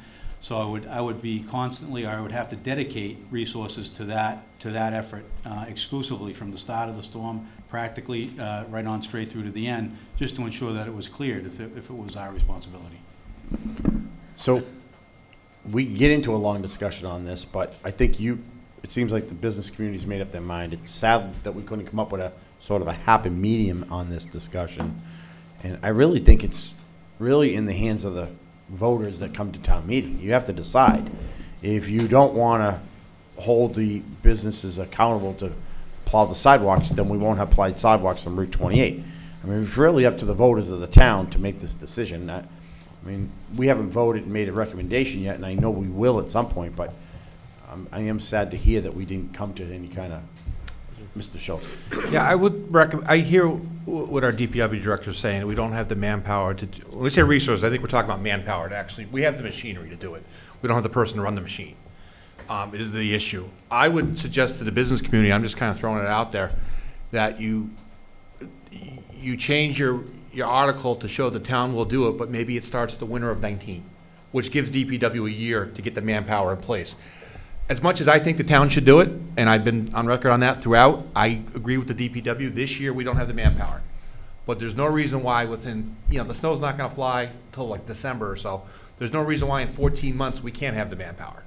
So I would encourage you guys to think about maybe keep your article on, but have an effective date of the next winter, which to me would be a win-win for everybody. But again, I'm 1 of 5 up here. And I do think it is a lot to ask the business community. They're getting 2 lanes of slush and heavy salted treated snow that if you don't get it off in the first 10 minutes turns into a rock pile. The town does have the equipment to attack that. Most business owners don't. There was one lady, I'm sorry, I don't know your name in the back. I think you were at the last meeting. Yeah. You said you spent $3,000 last year just for your sidewalk. Yeah. Well, I think that's something, I mean, Reading and Andover both do the sidewalks in their commercial areas. I think we should do it, but I don't see how we can do it this winter. I just want to be honest about that. I do want to respect our new DPW director, and they just don't have the manpower this winter. But I would be open to having a bylaw change, but it wouldn't take effect for a year. I throw that out there. Okay. The thing is, the business community is willing to work with the town. We're part of the town. It's the same as you gentlemen and ladies. You have a business that are in the town, and we want to work with the town. So if that's a solution, it's very possible, I think we could live with that, with a long-range plan, as long as we see some effort into a long-range plan. We think it's a good idea, or at least I do. I don't know about the rest of the business community. All right, so thank you. Thank you, Mr. Carucci. Pat Lee, 22 Aspen Road. Well, dynamics have changed here in the last couple of minutes with another suggestion. I think the point that was brought out earlier is the difficulty of maintaining a sidewalk that is right on the street, 2 lanes of stuff being thrown on the sidewalk, and it becomes quite difficult for an individual business to try to maintain that. same as was stated earlier. So some assistance, some working with the town to try to come up with a safe answer. And I think that's the priority that everybody in this room has, is want safe sidewalks. And I don't know if the business community can provide that with individuals out there trying to maintain those sidewalks. I'm happy to hear that there was a 95% compliance last year. I think the business community showed in that respect that they're trying to do their best. But personally speaking, by kind of keeping an eye on it, I don't think we did a very good job of doing it. We tried, but these conditions sometimes make it difficult for individuals to do that. So the proposal out there is to wait a year. Well, that's I just my can't, thought. I It's not understand, proposal. and I'm one of five. my feeling is, I think, as people here representing a number of businesses here in town, you may not see a lot of businesses here tonight, but there are a number of businesses that are quite concerned about this issue. And I think, as we'll say, representatives here tonight, we'll bring that back to talk to the business community and see what we can do to convince them that that's a good, reasonable solution towards it. I think the other thing we need to do is take a look at maybe redistributing priorities in the community. Are we doing sidewalks that are even getting foot traffic? If Main Street has become a high priority to us, then maybe it should get closer to the top of the list of making safe sidewalks through town. So, all that being said, I like the suggestion that was made. We do want to work with the town in trying to come up with a compromise that we all can live with and create safe sidewalks for those few that do walk the sidewalks here in the community. And maybe at some point in time, we have sidewalks that go from Andover to Reading, on one side of the street or the other, maybe both. But hopefully we can get this done and work together on it. Thank you. Well, again, I'll just state for the record, I don't agree with Mr. Schultz's recommendation, only because we've heard from the DPW director. We don't have the manpower or the resources to do it. And in resources, including money. So, I mean, we could say a year, you could say 2 years. I don't think it's gonna change. You know, the people that wanna do this work are not out there like they used to be. And the money for us to do it does not exist. So, you know, again, we're at a point where we have a bylaw. I think we're at a crossroad where you just leave it up to the voters to make the decision. I think that's where we're at. If the voters decide they want to scrap the bylaw, then we scrap the bylaw. If the voters come to the town meeting and they say, no, we don't want to scrap the bylaw, then the businesses have to live by it. I think that's where we're at. You know, we're here trying to run the town the best we can, but we're not gonna, I wouldn't be comfortable making a commitment even a year from now that we're gonna go back to town meeting and come up with tens of thousands of dollars today in our budget to plow sidewalks that we don't plow today. And especially when we probably don't even have the individuals or the manpower to do the work.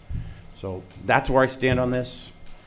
It's an unfortunate situation, and that's the most I can say. So I don't know if any of the board members want to chime in at this point, but we've been dealing with this since I've been on the board. We're going to continue to deal with it every year until we fix it. Well, right now we have a bylaw.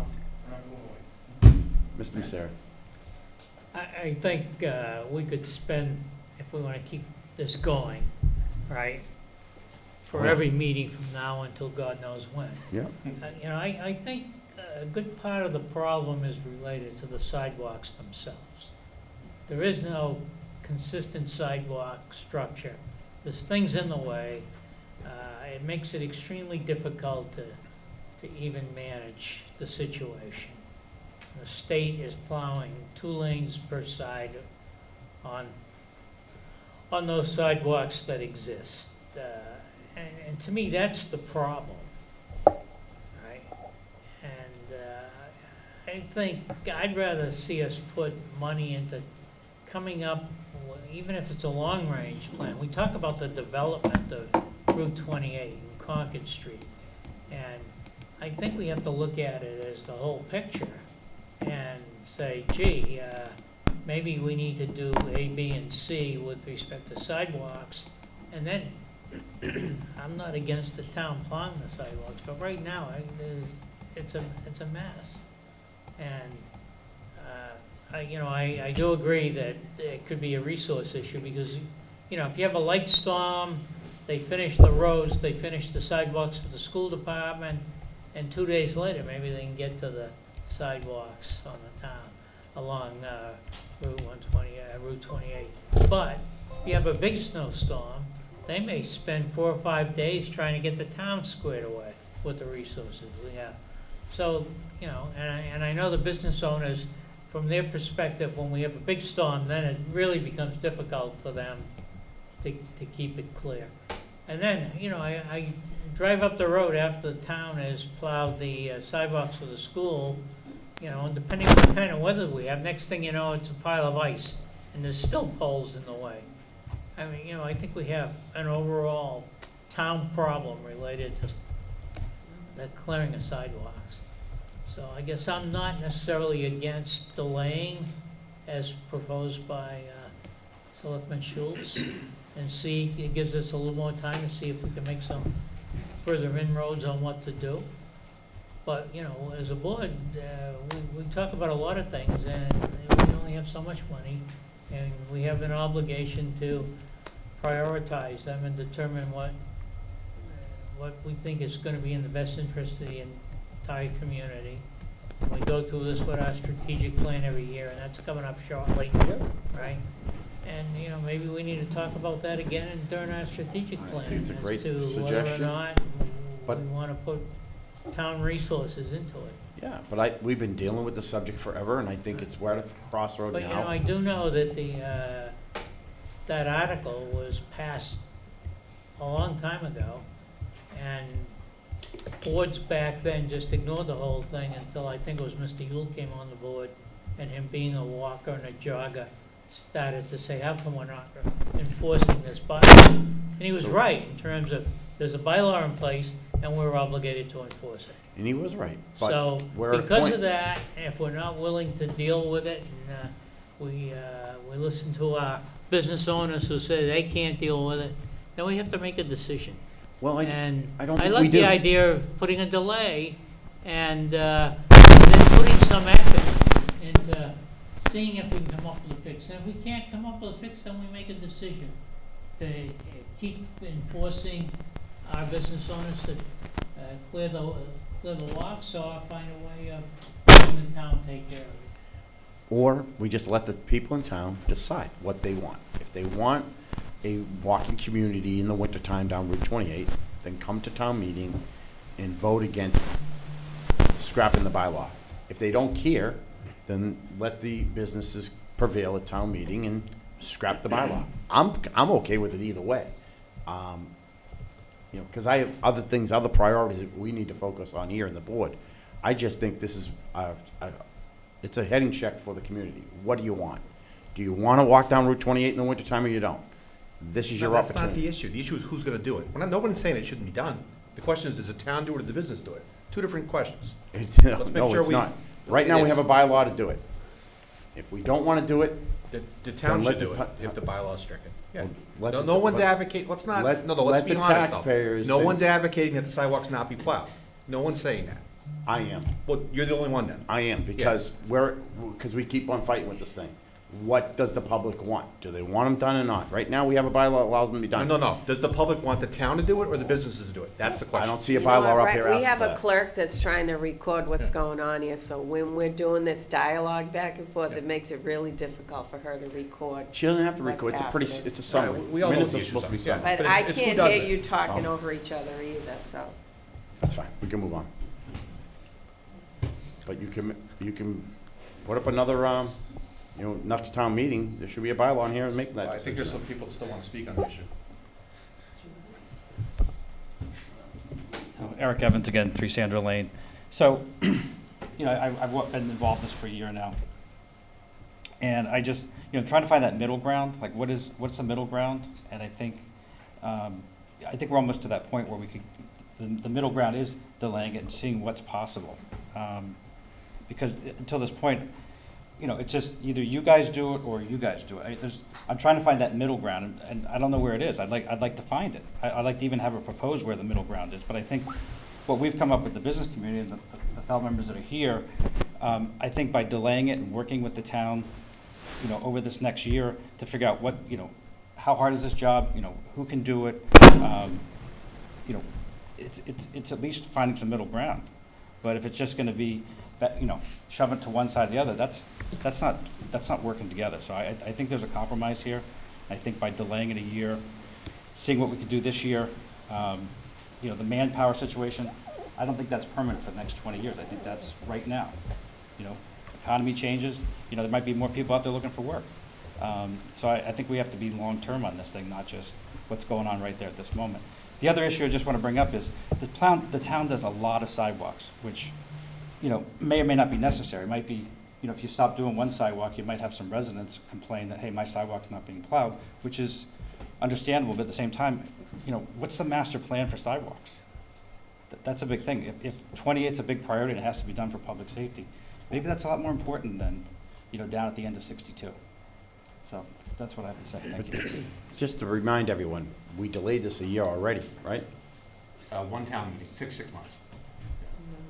We keep talking about it. Well, we passed over the article. Yeah. Exactly.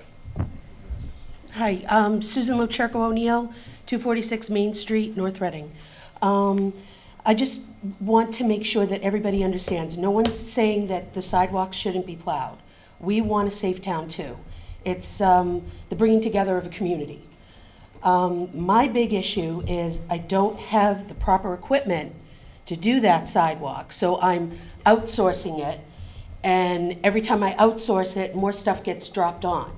That's number one. Number two, I really think it's unfair to ask the business communities not only to plow it, but to assume the responsibility that, God forbid, someone gets hurt, and now they're suing us. I don't want to see anybody get sued. I don't want to see anybody get hurt. But that's a big thing. Just something to think about. I know we're going to town meeting, and all this is going to be brought up again. The other thing is, I just have a question. You guys said something about, in a couple of articles ago, you said something about public easements. Why are the sidewalks not a public easement? I'm not trying to be a jerk, I'm just trying to understand. Mr. Gilberto. So the sidewalks are, I believe, nearly universally in the state layout of Route 28. So they are part of the public way, owned by and maintained by the Commonwealth of Massachusetts. Okay, so why aren't they plowing the sidewalks? Our understanding from conversations with both the state officials as well as our legislative representation is that from a policy standpoint, the state does not plow state sidewalks. Okay, and so they leave it up to the towns. Because I have called the State Department and I can't get an answer. They don't do The it. State Highway Division, I can't get an answer. I even called Mr. Jones. And he, you know, he said the same thing that you guys did. This has been on there forever, and but I can't get an answer. So I didn't understand, and I'm sure a lot of other people don't understand. We'll be able to talk about this on the 15th, correct? When the town votes? Through you, Mr. Chairman, yes. Yes? This is a warrant article for which the moderator may choose to represent folks to present the article and to speak on it as well. Okay, thank you. Mr. O'Leary, you had your hand up. I didn't, but I do, okay. You good? No, I'm not good. Things are not good. Now, again, this has been a long-standing issue. And to the chairman's point, I mean, we have a bylaw on the books that we have an obligation to enforce, which was brought to a head several years ago, and now we have 95% compliance. So that's a wonderful thing, I guess. And the town decided a few years back that they wanted to put the responsibility of clearing the sidewalks on Route 28 onto the business people. And I don't remember what year that was. 2002. 2002, okay, 16 years ago. So a determination was made. That can be changed, but it can only be changed by town meeting. And your proposal offers to make that change. So to the chairman's point, town meeting can make that decision. This board has to make a determination as to how important and where does it fall in relation to prioritization funds and resources to address the situation. Everybody wants to, and I hear from people, you know, in the neighborhoods that do walk 28 and want to continue to walk 28 and walk to the, some people live in the neighborhood and work at Walmart, you know, that want to have the ability to do it safely. And still complain, even with 95% compliance, they still complain about the conditions over the last few seasons. And, you know, the solution that we have right now is the bylaw. But there is a hardship, certainly, a financial hardship and a practical hardship as far as being able to comply with this bylaw, you know, on the business owner's part. So we as a board, I think, have to determine status quo, leave it alone, and let the public decide, you know, or are we going to take on the responsibility with the proposal that's being put forth here? And I guess it needs some clarification. Are you proposing that during this current season, our DPW, on occasion, when they can do it, run up and down 28? No. Or just wait? I think we have to give our, in fairness, I think we have to give our DPW time to staff up for it. We have the equipment, we don't have the manpower.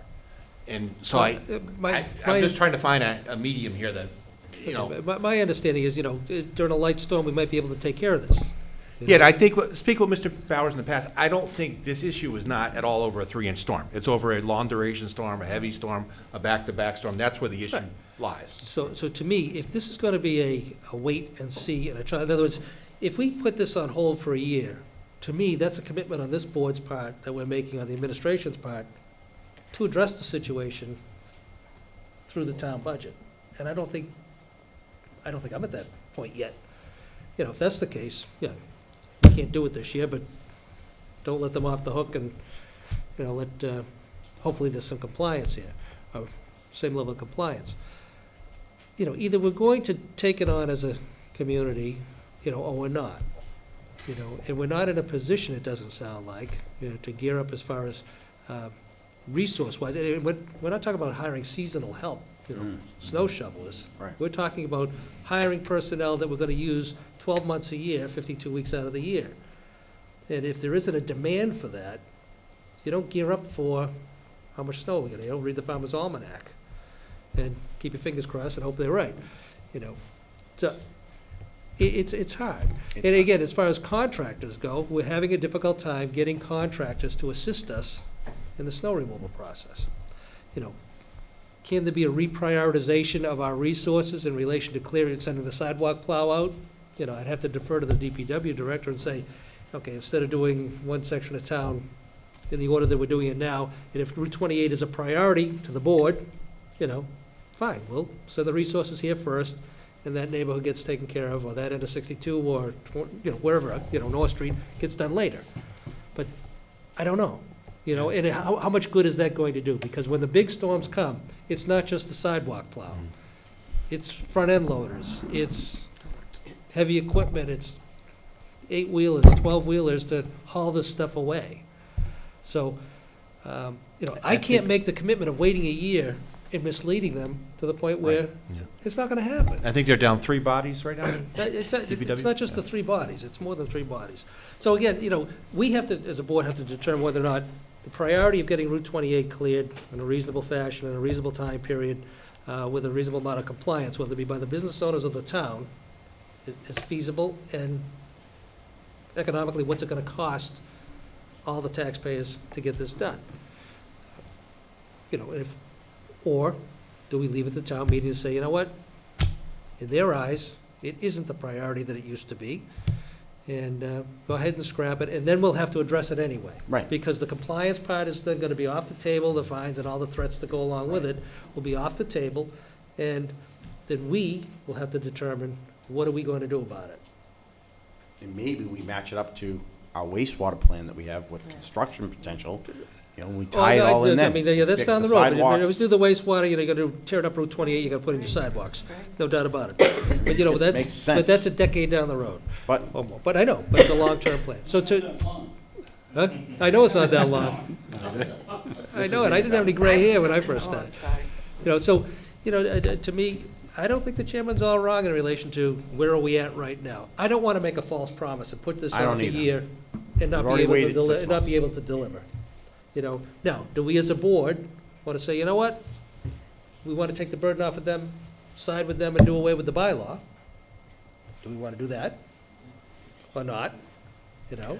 I do. Or status quo and let the voters decide.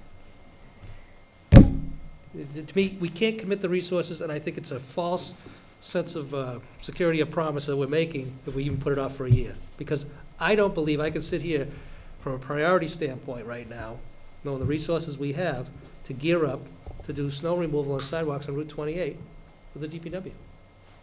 I'm not there yet. And without a comprehensive plan as to whether or not he can realign the prioritization of doing sidewalks and then heavy snow removal, where do we go first? Right. I mean, right now, we're not doing Route 28 too much. You know, we're not. So, and it was a huge undertaking in 2015. We had those storms. I mean, we had front-end loaders and 18-wheelers hauling snow away. So, Sorry, Mrs. Minipelli, please. I was I know we've already postponed this months and months and months, and we've talked about it, and talked about it, and talked about it. But what about some sort of a meeting in the middle? Was there any type of discussion about, you know, perhaps sharing or pooling resources to hire a contractor that specifically does that? We're saying we don't have the manpower, we don't have the resources, so obviously that's financial, but is there the availability of a contractor that the owners and the town could hire just for the specific purpose of clearing off with the equipment that's needed? Because, you know, I can compare it to my business, which happens to be a building Mr. Hall built, but I don't have huge 4-lane roadway that keeps getting plowed into the sidewalk. We pay for it. I'm in Reading, and we do pay for it. We hire a contractor to clear out our building through our, you know, through our dues in the condo units, but we don't get it done by the town in Reading. They might do that one specific section of Main Street, but I think that's... They do 28, that's it. Right, they don't do where my building is. Right. We're responsible for clearing our sidewalks, which is a corner.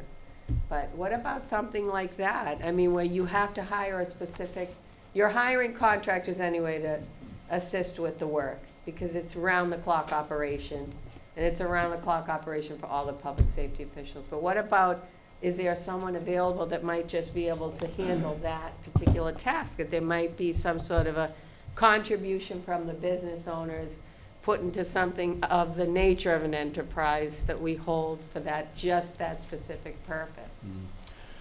We did have a discussion along those lines, you know, a few times, and there's a number of different pitfalls that, you know, you probably don't want me to get into right now. I guess really the only way to determine if there's a contractor available and willing to do that is to go out to bid for that.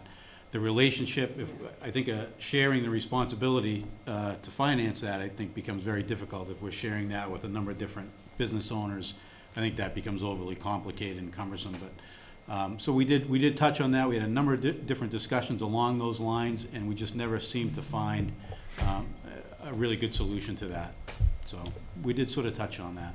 We have all these business owners here. We've seen them over and over again. On the flip side of that, we've seen the residents that do use the sidewalks, you know, and it would seem, it would stand to reason, maybe we should, for that one specific task, put it out to bid and see what the cost would be. It's probably a lot cheaper than 30 people paying $3,000 each. And they come with their own insurance, because they wouldn't be able to get a contract with us without their own insurance to do the work. And that would be it.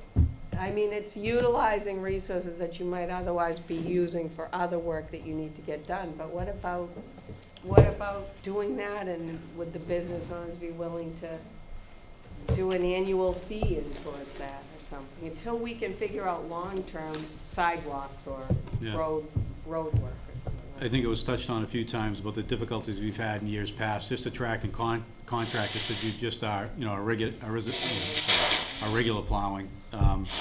You know, we're in competition with Mass DOT on the highway, who pays very well. We're in competition with all the communities around us to get those contractors in. To have someone specific to that, I think, would be difficult. It's a bit of a stretch, I think. But I get it.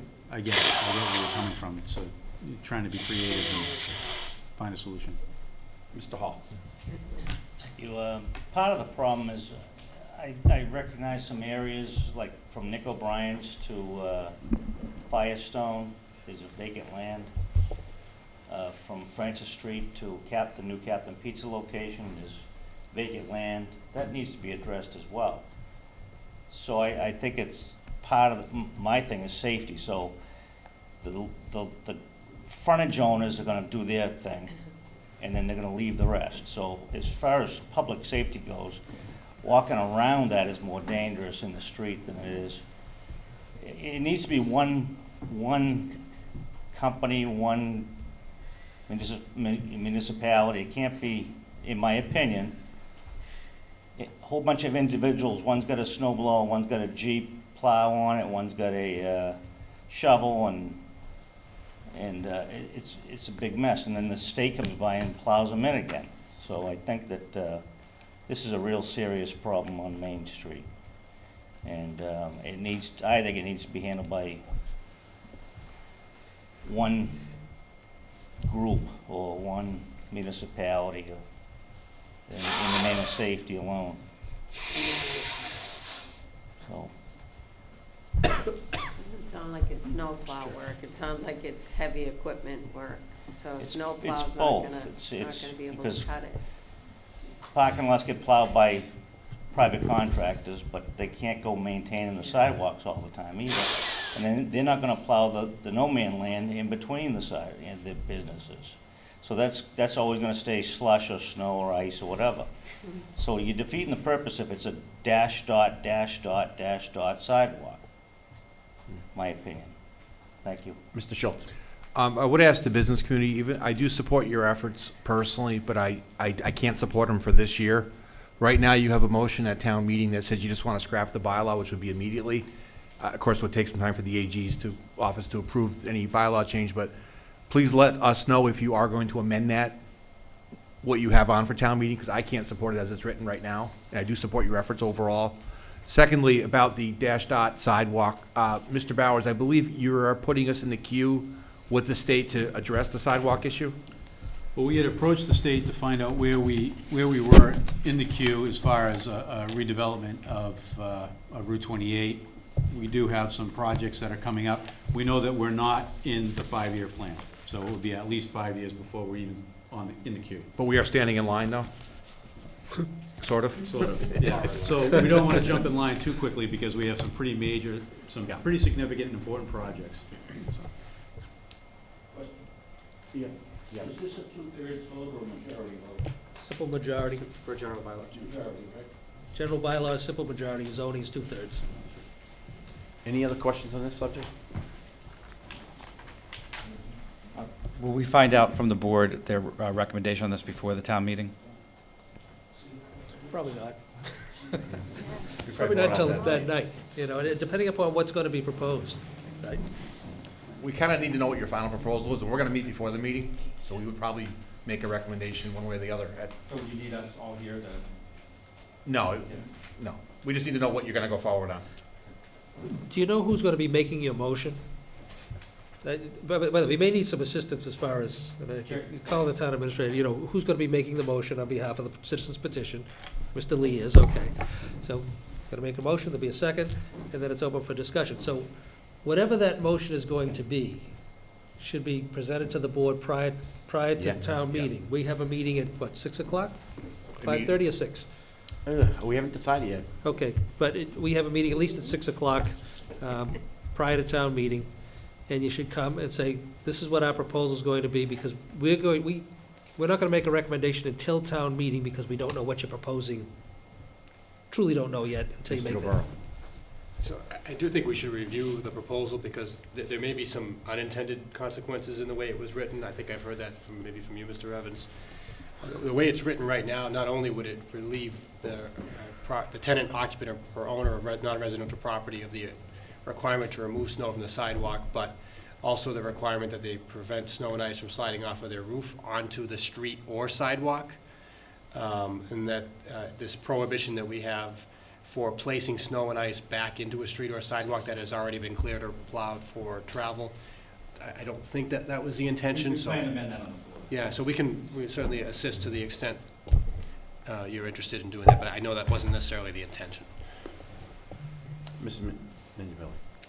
Also, I know there was a lot of talk about it not being a continuous or contiguous sidewalks, and I think there's a requirement, I forget what it is, a rule to get visual presentation to the town moderator and town clerk. Yes, for the Board of Registrars. For review, I think, prior to Well, the meeting, or is this some it's a sort of rule or request. something? That's a request, it's not a requirement. requirement. Not a requirement. We went through this Okay, before. yeah, well, it'd be a good idea, just so if they he has a can, heads but up. Don't yeah. feel, it's not the end of the world if you don't. If you have a drone and you comply with the drone bylaw, that would be a great visual So, presentation for people to see. I'd like to wrap this up if we could, and again, I want to encourage the community to come out on this discussion, because I don't think we're going to solve it up here, us 5 individuals.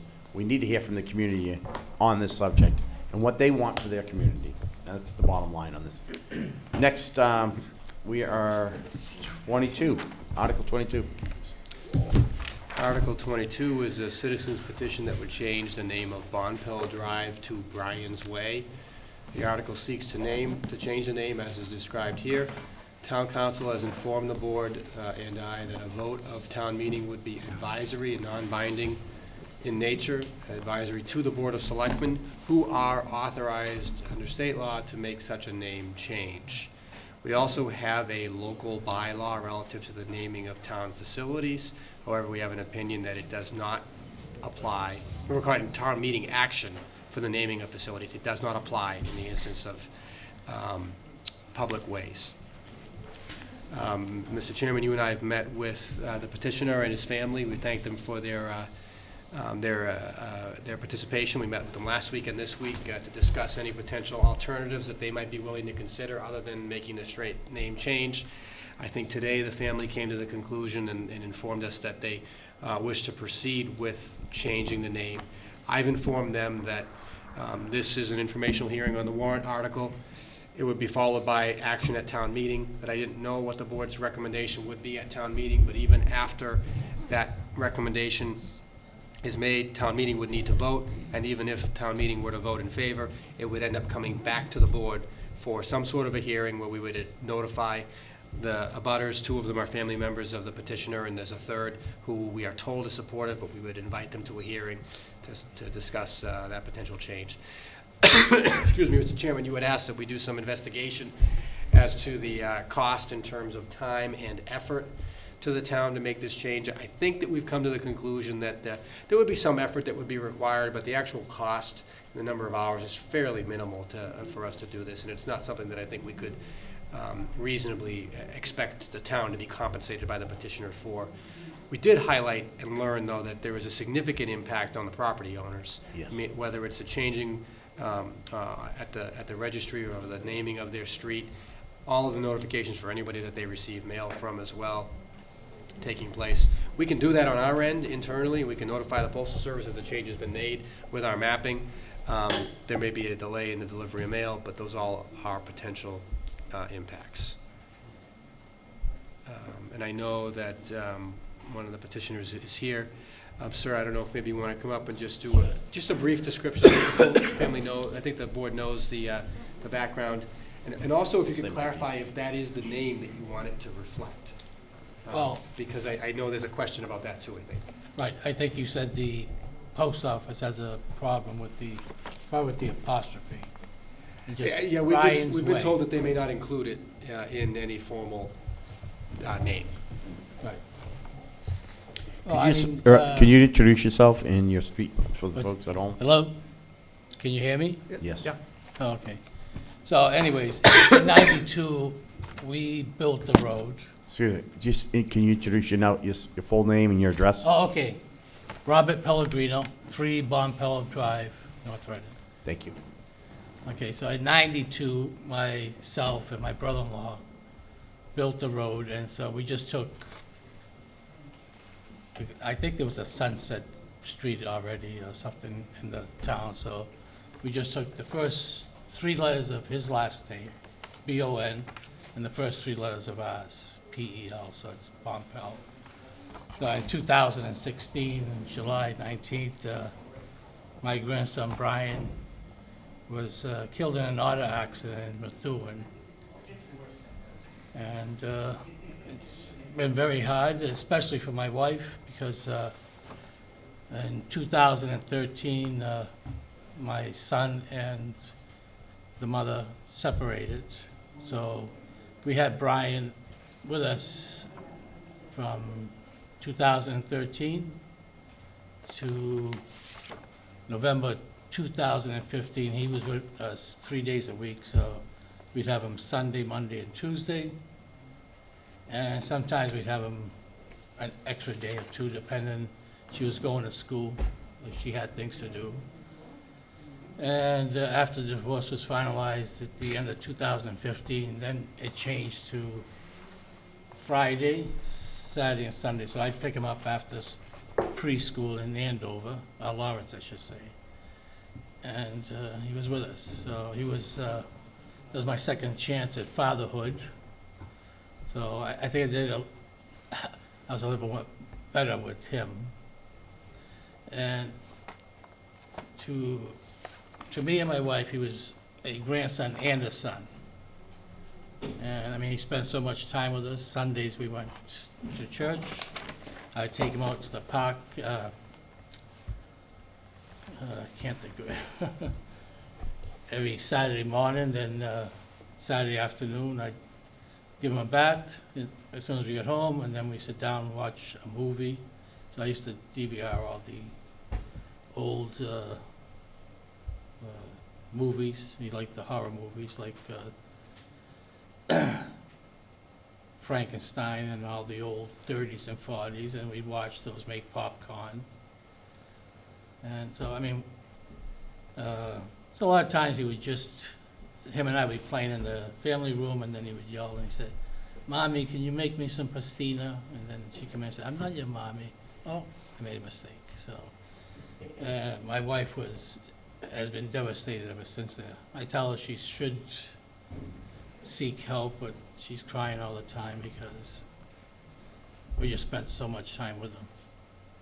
You know, and he was disciplined, but not hit, and that's what he said. "How come you never hit me?"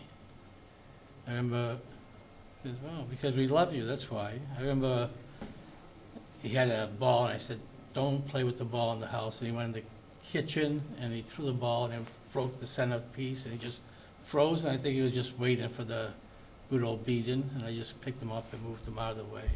And he liked to walk with no slippers or anything, and his grandmother said, "You better put your slippers on because I don't think we picked up all the glass." And that was it. So it was just a second chance, and we adored him. And so at the end, his memory, we just like to keep it alive forever by renaming the street. That's it. I mean, if the board doesn't, we'll go with the second part of it, I think. My wife would prefer renaming the street. There's only 3 houses. We live in one. His aunt lives in the second one, and then there's a new neighbor. So I think the only real expense on our part, other than time, is the deed. And I have a call to the attorney.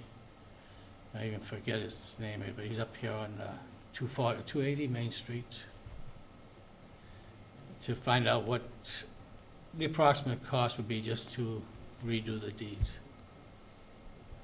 Other than that, it's just changing all, you know, I only have one credit card, so it's one bank, and just utilities. So when we met with you, Mrs. Carboni attended our meeting, and we went through things, and we did make a recommendation to, you know, there was other things we could offer about maybe dedicating the road to Brian rather than changing the name. We're trying to make some recommendations not to change the name only because of the significant magnitude of impact on the residents. And again, we haven't heard from the 3rd resident yet who lives there. And our understanding too that it could take up to a month, maybe 45 days before mail would start to come back to these homes, because the process is electronic. It's all barcoded now. So once the name is changed, that barcode changes, the system has to update.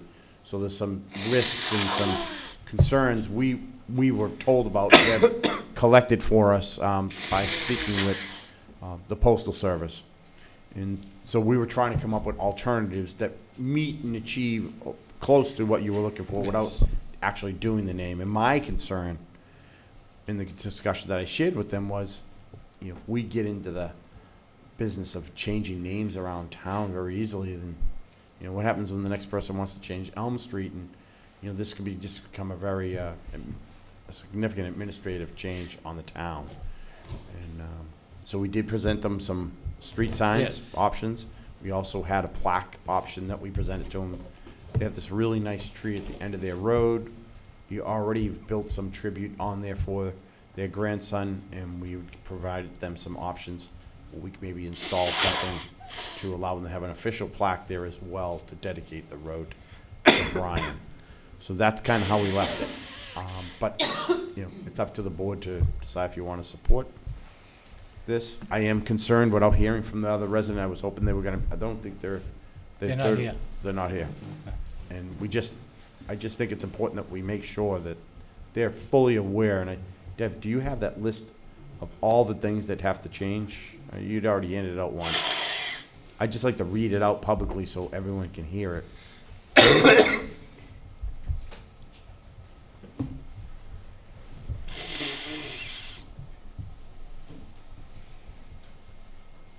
Maybe if you want my sit right there. Right, yeah, the microphone. Thank you. So these would be the changes the residents would have to go through. Change of driver's license, all utility bills, all deeds stating the new name, all credit cards, all insurances, house, vehicle, etc. And then, again, the feedback. Deb, maybe you can confirm if you want. If you wouldn't mind coming to the microphone, just confirming what you heard from the Postal Service itself and the length of time. What the Debbie Carboni, assessing manager. The postmaster, I talked to the one in Boston as well as our local postmaster, and what they said is that mail is no longer hand separated and identified. It is all barcoded and goes through a machine. So the process to change mail is now done very differently. When you put mail in the local mailbox, it goes all the way to Boston to come all the way back to go to a local home. So with that being said, that could be 30 days, 45 days. We do have our own issues just in the house with mail. And, delays on it and what have you. The postmaster in Boston recommended that what's done more often than not is the sign that is a dedicated sign to whoever it's in memory of. And you can put an emblem on there or a star or whatever you want to, as opposed to changing the name of the road. We get into changing the name of the road. Like Mike said, it's not that it's a lot of manpower on any of our offices. There's only 3 houses. But the concern definitely is, the taxpayers and delays of mail, delays of they'll all have to change their deeds. CPC has to change their records. It was permitted as Bonfell Drive. Now it's being changed. So it's a lot of internal stuff that's not time-consuming. It's time-consuming, but it's not heavy lifting, if you will. Whereas the dedication, I think, would work also. Mrs. Minipelli. I don't know if we're going to make a recommendation, but I'd be in favor of changing the name to Brian's Way. I don't think it's a tremendous effort or impact. It's simply formerly known as Bon Pell Drive.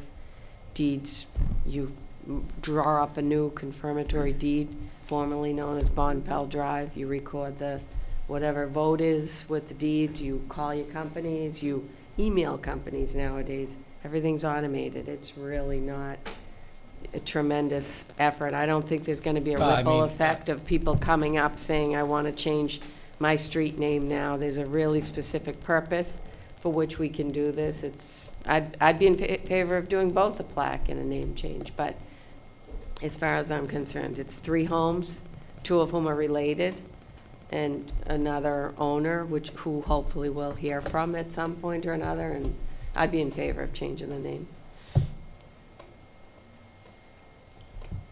Any other questions?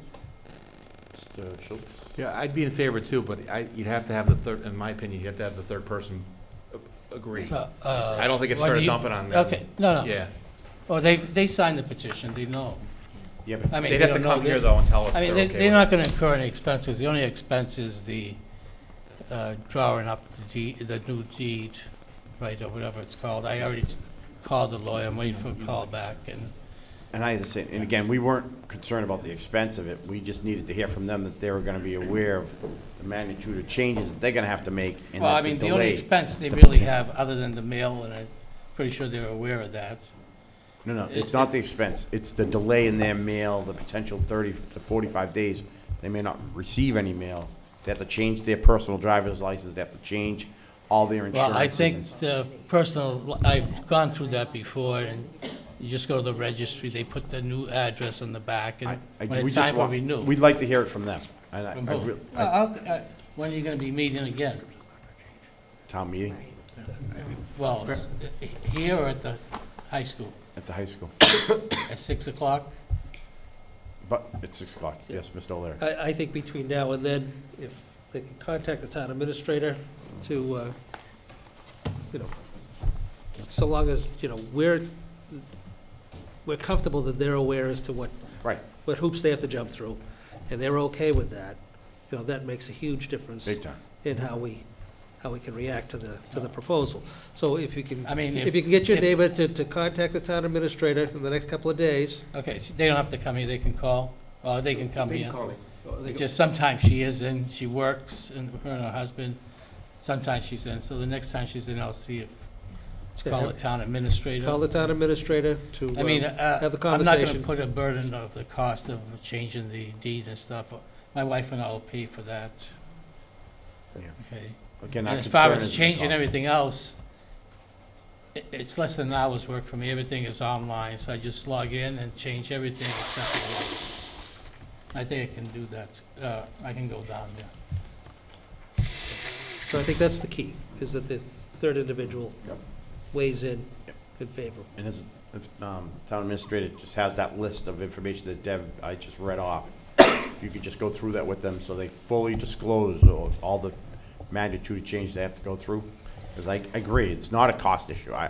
It doesn't seem like it's expensive for any party here, including the town. There's some work to be done, personally. Okay, thank you. You're welcome. Appreciate it. And that concludes the hearing. Correct. I think we'll close the hearing. And go to minutes. Let's see. Mr. O'Leary, I'll take a motion for minutes of September 6th. Okay, this one here. Do we make any other, what do we make recommendations on? I wasn't even using this. Just, I think 7, was it? We move to recommend. We That's recommended. right, yes, the Only one of them. only budget amendment, yes. Who seconded that, do you remember? It was 5-0. Bob, it's the Okay. second one, I think. Okay, very good. Okay, so the rest of these we didn't take any action on. Okay. So, Mr. Chairman, I move to approve the September 6th, 2018 regular session minutes as written. Second. I have a motion and a second by Mr. Messeri. Any discussion? None heard? All those in favor? Aye. Opposed? Unanimous. Oof. Oh, yeah. Mr. O'Leary. Mr. Chairman, I move to approve the September 17th, 2018 regular session minutes as written. Second. Second by Mr. Schultz. Any discussion? Mrs. Just Minipelli. for accuracy's purposes, which I love the format that you're preparing them in. But on the vote on page 4, we actually took 2 votes. The first motion was, when the resolve came, or Mr. Prisco's resolve came in, we talked about it and we deliberated about it, and I moved to amend it to add those 3 amendments. So our first motion was to incorporate the amendments, and then the second motion was made to pass the resolve as amended and make sure that it was sent to all of our state and federal legislators, which it was. So that's missing, I think, in page, I think on page 4 of those minutes. So I just ask that we amend it for accuracy in terms of what we did take for votes and you know, once amended, approve them. It should capture the votes. Mm-hmm. I think it was just missing that one Right, yeah. amendment. So the motion before us is to approve the September 17th, 2018 regular session minutes as amended. Second. Second by And that Mr. was by Schultz. Andy, okay. All those in, any other discussion? None heard. All those in favor? Aye. Opposed? Unanimous. And Jane, you'll know where to insert. Yep. Okay. All right. Mr. Chairman, I move to approve the September 17th, 2018 executive session minutes as written. Second. I have a motion and a second by Mr. Schultz. Any more discussion? None heard. All those in favor? Aye. Opposed? Unanimous. Okay. Meeting schedule. Mr. Chairman, through you, we have set our meeting schedule up to the town meeting, which is October 15th. Karen, Jane, and I have had some discussion relative to a proposed meeting schedule to get us into the budget season next year, and we included dates as follows. Obviously, Monday, October 15th being town meeting. I think we've discussed meeting at 6:00 p.m. I think that would be sufficient for us to get through the matters we have to get through then. Monday, October 29th, we're suggesting there be a meeting. I know we don't normally meet on that 5th Monday, but things get a little bit upended because of both the state election, the strategic planning meeting, and a holiday on the 11th. So our suggestion would be meet on October 29th as a regular meeting. Meet on Thursday, November 8th for strategic planning, as was already discussed. Hold on. October 29th? I'm going to be away that day, actually. Yeah, I didn't have, did we already say we were going to? We didn't. We're proposing it. I don't think that's going to work out, the 29th.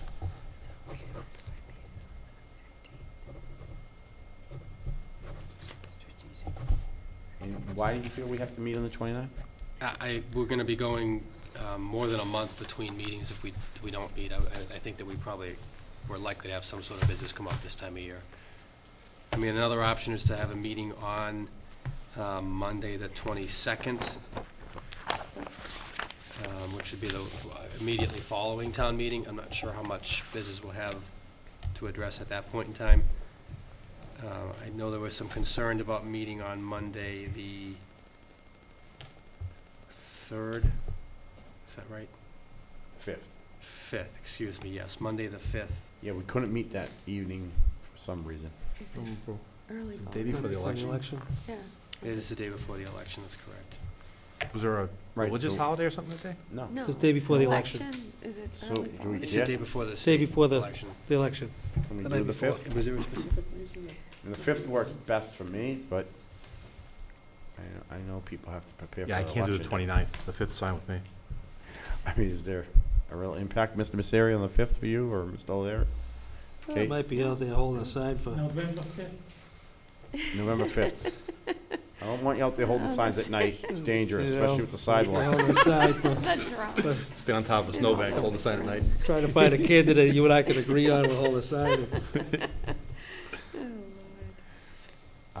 So, I don't think we have a conflict with the 5th, Mr. Gilberto, do you? I would just want to check with the town clerk with regard to accessing this building, but I don't, yeah, let me follow up with her on that.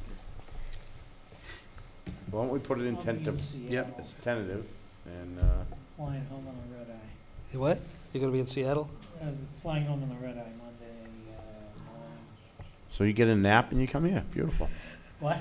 You get a little bit of Yeah, nap. we got a little time for a nap. Perfect. Yeah, because we have.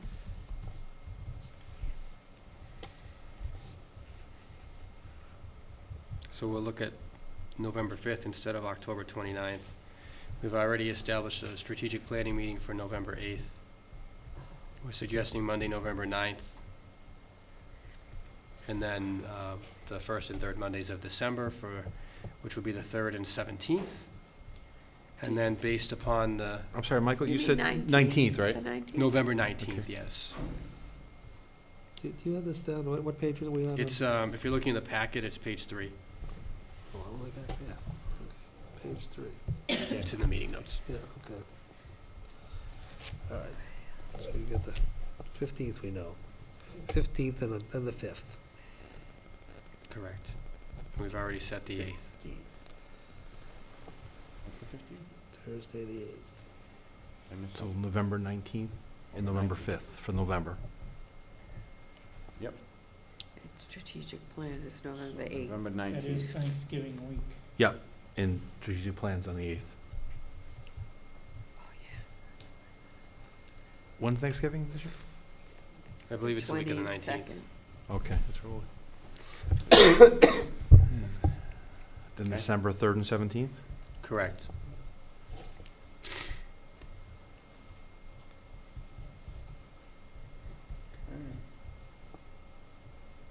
There is a holiday on the 3rd. It's Hanukkah, right? I believe it's a Jewish holiday, no? Yeah, but Hanukkah is a Jewish holiday. it's yes, 8 days long, though. It may be. Good. Yeah. I'm okay. I think it's Just 8 wanna days. Make sure that Yeah. anybody in the board, I'm not sure. Just trying to be respectful. And then, And the 17th of December? It's the 17th was the other one.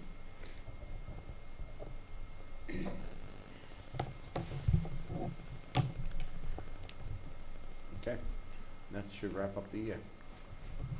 Oh, he's gone further. We offered suggestions for January 7th, which is the first Monday in January.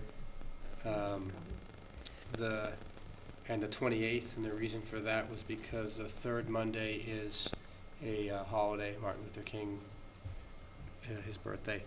So we suggested that the 28th, and then, you know, and we can go through these, I just more want to explain the rationale. Then we go 2 weeks later to Monday, February 11th, and then 2 weeks after that, Monday, February 25th, and the advantage in that is we're scheduling around the school vacation week, which also includes a holiday on Monday, the 18th.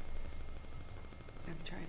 Sort of January 28th. Still on I January. know. January? I'm still on January. January Sure, so 28th. January was the 7th and the 28th we were proposing based on the holiday on the 21st. February 11th and 15th? 11th and 25th. 25th, I'm sorry. That's okay. February 11th? That's what we were suggesting based upon the way things were falling with the holidays. I'm away, so I'm back by then, so that's good. 11th and 25th, right? 11th and 25th, yes, that's correct.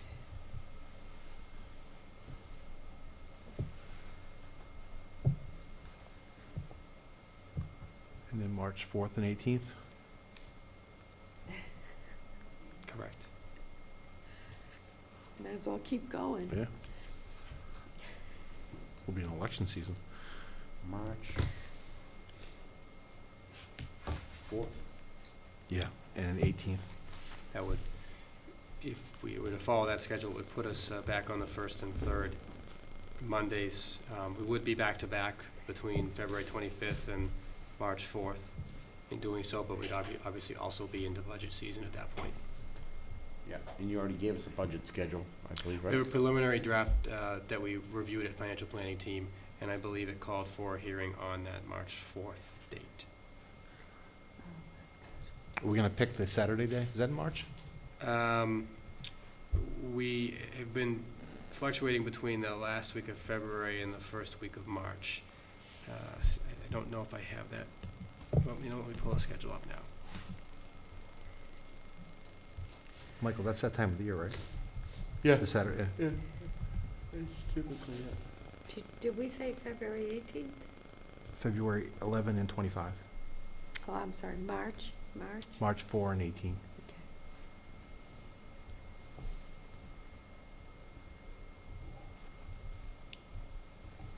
Okay. Come up with the date for the Saturday meeting? So right now, we have it as March 2nd, Saturday, March 2nd. That's budget day hearing.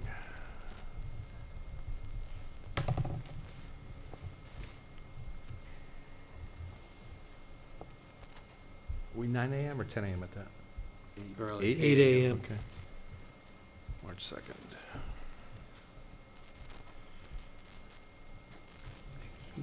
Okay. That's good, right? We'll kill it at March? Yeah, that gets us a good chunk of time scheduled. All right, perfect. And town administrator's report. Mr. Chairman, could I ask for a brief recess? Yes. Just 2 minutes. Good, I need it.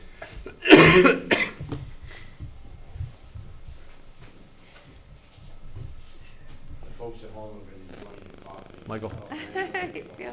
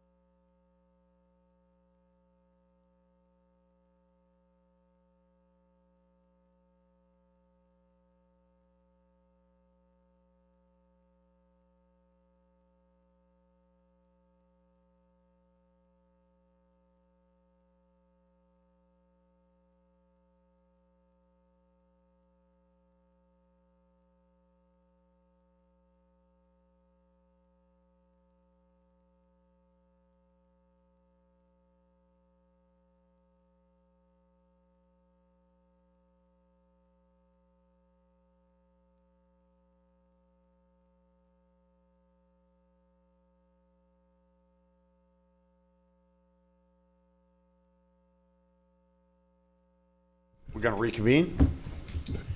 Mr. Gilberto. Thank you, Mr. Chairman. Reading from my TA report.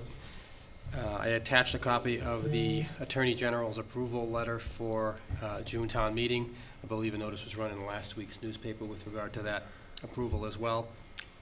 I also included a copy of the Youth Service Department's fall newsletter prepared by Youth Services Director Jennifer Ford and the Youth Services Committee. I've also included in there a copy of the seasonal community influenza clinics. Just reading from that, the first is Tuesday, October 9th from 4 o'clock to 7 o'clock p.m. at North Reading Town Hall for individuals aged 3 to 18 years. And then Thursday on October 11th from 1 o'clock to 3 o'clock p.m. at the O'Leary Senior Center. And then Thursday, October 11th from 5 p.m. to 7 p.m. At Walmart, ages 9 and older. And that's something that we've been doing over the past few years, partnering with Walmart. We're doing that again this year through the Board of Health. And finally, I know that there's some information out there relative to the Park and Haverhill Street construction project. It was delayed due to contractor availability and the contractor being out of state. However, we've been told that the contractor will be mobilizing this week with construction scheduled to begin on the far end of Park Street on Tuesday of next week, and DPW is in the process of putting out notification for that. So those are two important construction projects that will be taking place over the course of the next few weeks on those important roads. Mr. Chairman, through you, if you wouldn't mind, I have a prepared statement I'd like to read. Go right ahead, sir. Excuse me. As has been discussed over the past year, the Department of Public Works is in the middle of a town-wide water meter replacement project. The town has contracted with a vendor from which it's purchasing new water meters and with another vendor to perform the replacement of residential, commercial, and other meters over the past few months. In August, the contractor and the town identified that some of the new water meters delivered to a town water facility appeared to be missing. The matter was referred to the North Reading Police Department and a criminal investigation was initiated. Preliminary findings were provided to DPW Director Patrick Bauer and me in late September, and an administrative investigation led by the DPW Director commenced. Both the criminal and administrative investigations remain open today. The missing meters remain unaccounted for and are presumed stolen.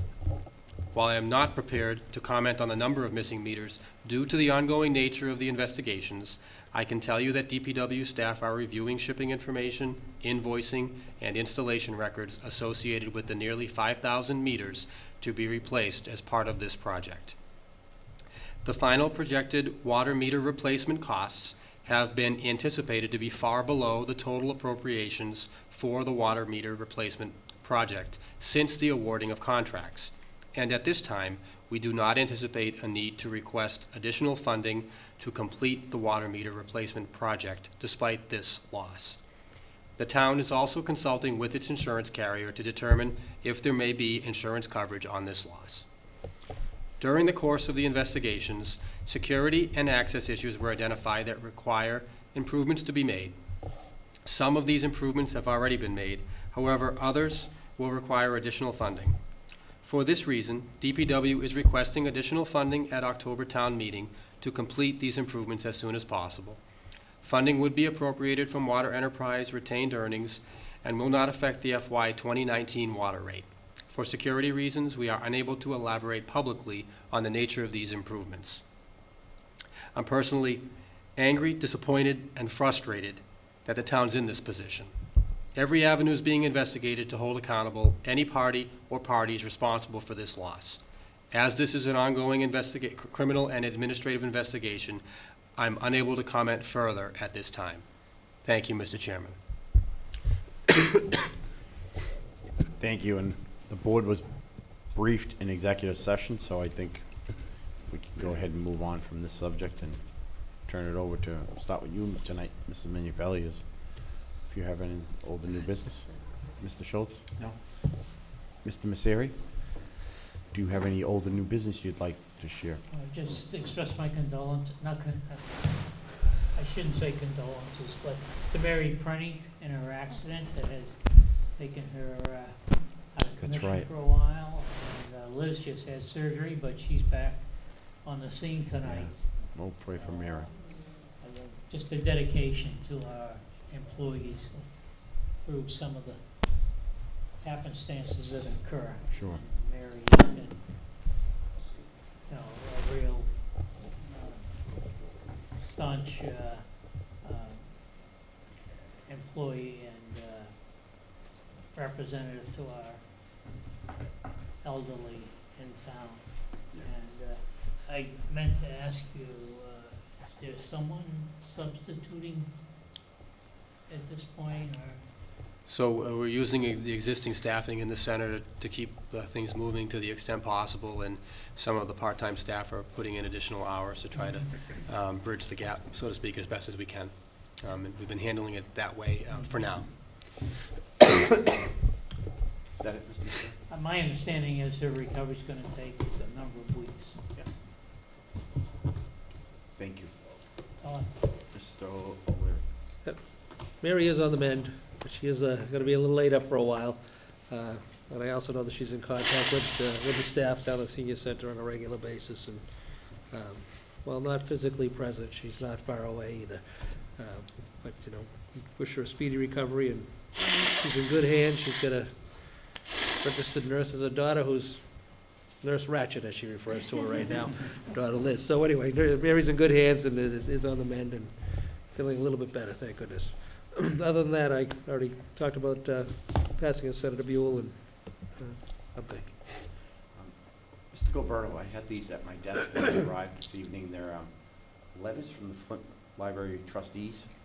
Am I supposed to do something? Do I have an action that I have to take on this? So I believe you, the finance director, myself, and the Board of Library Trustees were all recipients of communication from the Board of Trustees of trust funds relative to some work that they've done to advise us as to the available balances in a variety of accounts, some of which are under the care, custody, and control of the Selectmen, some of which are under the care, custody, and control of the Board of Library Trustees.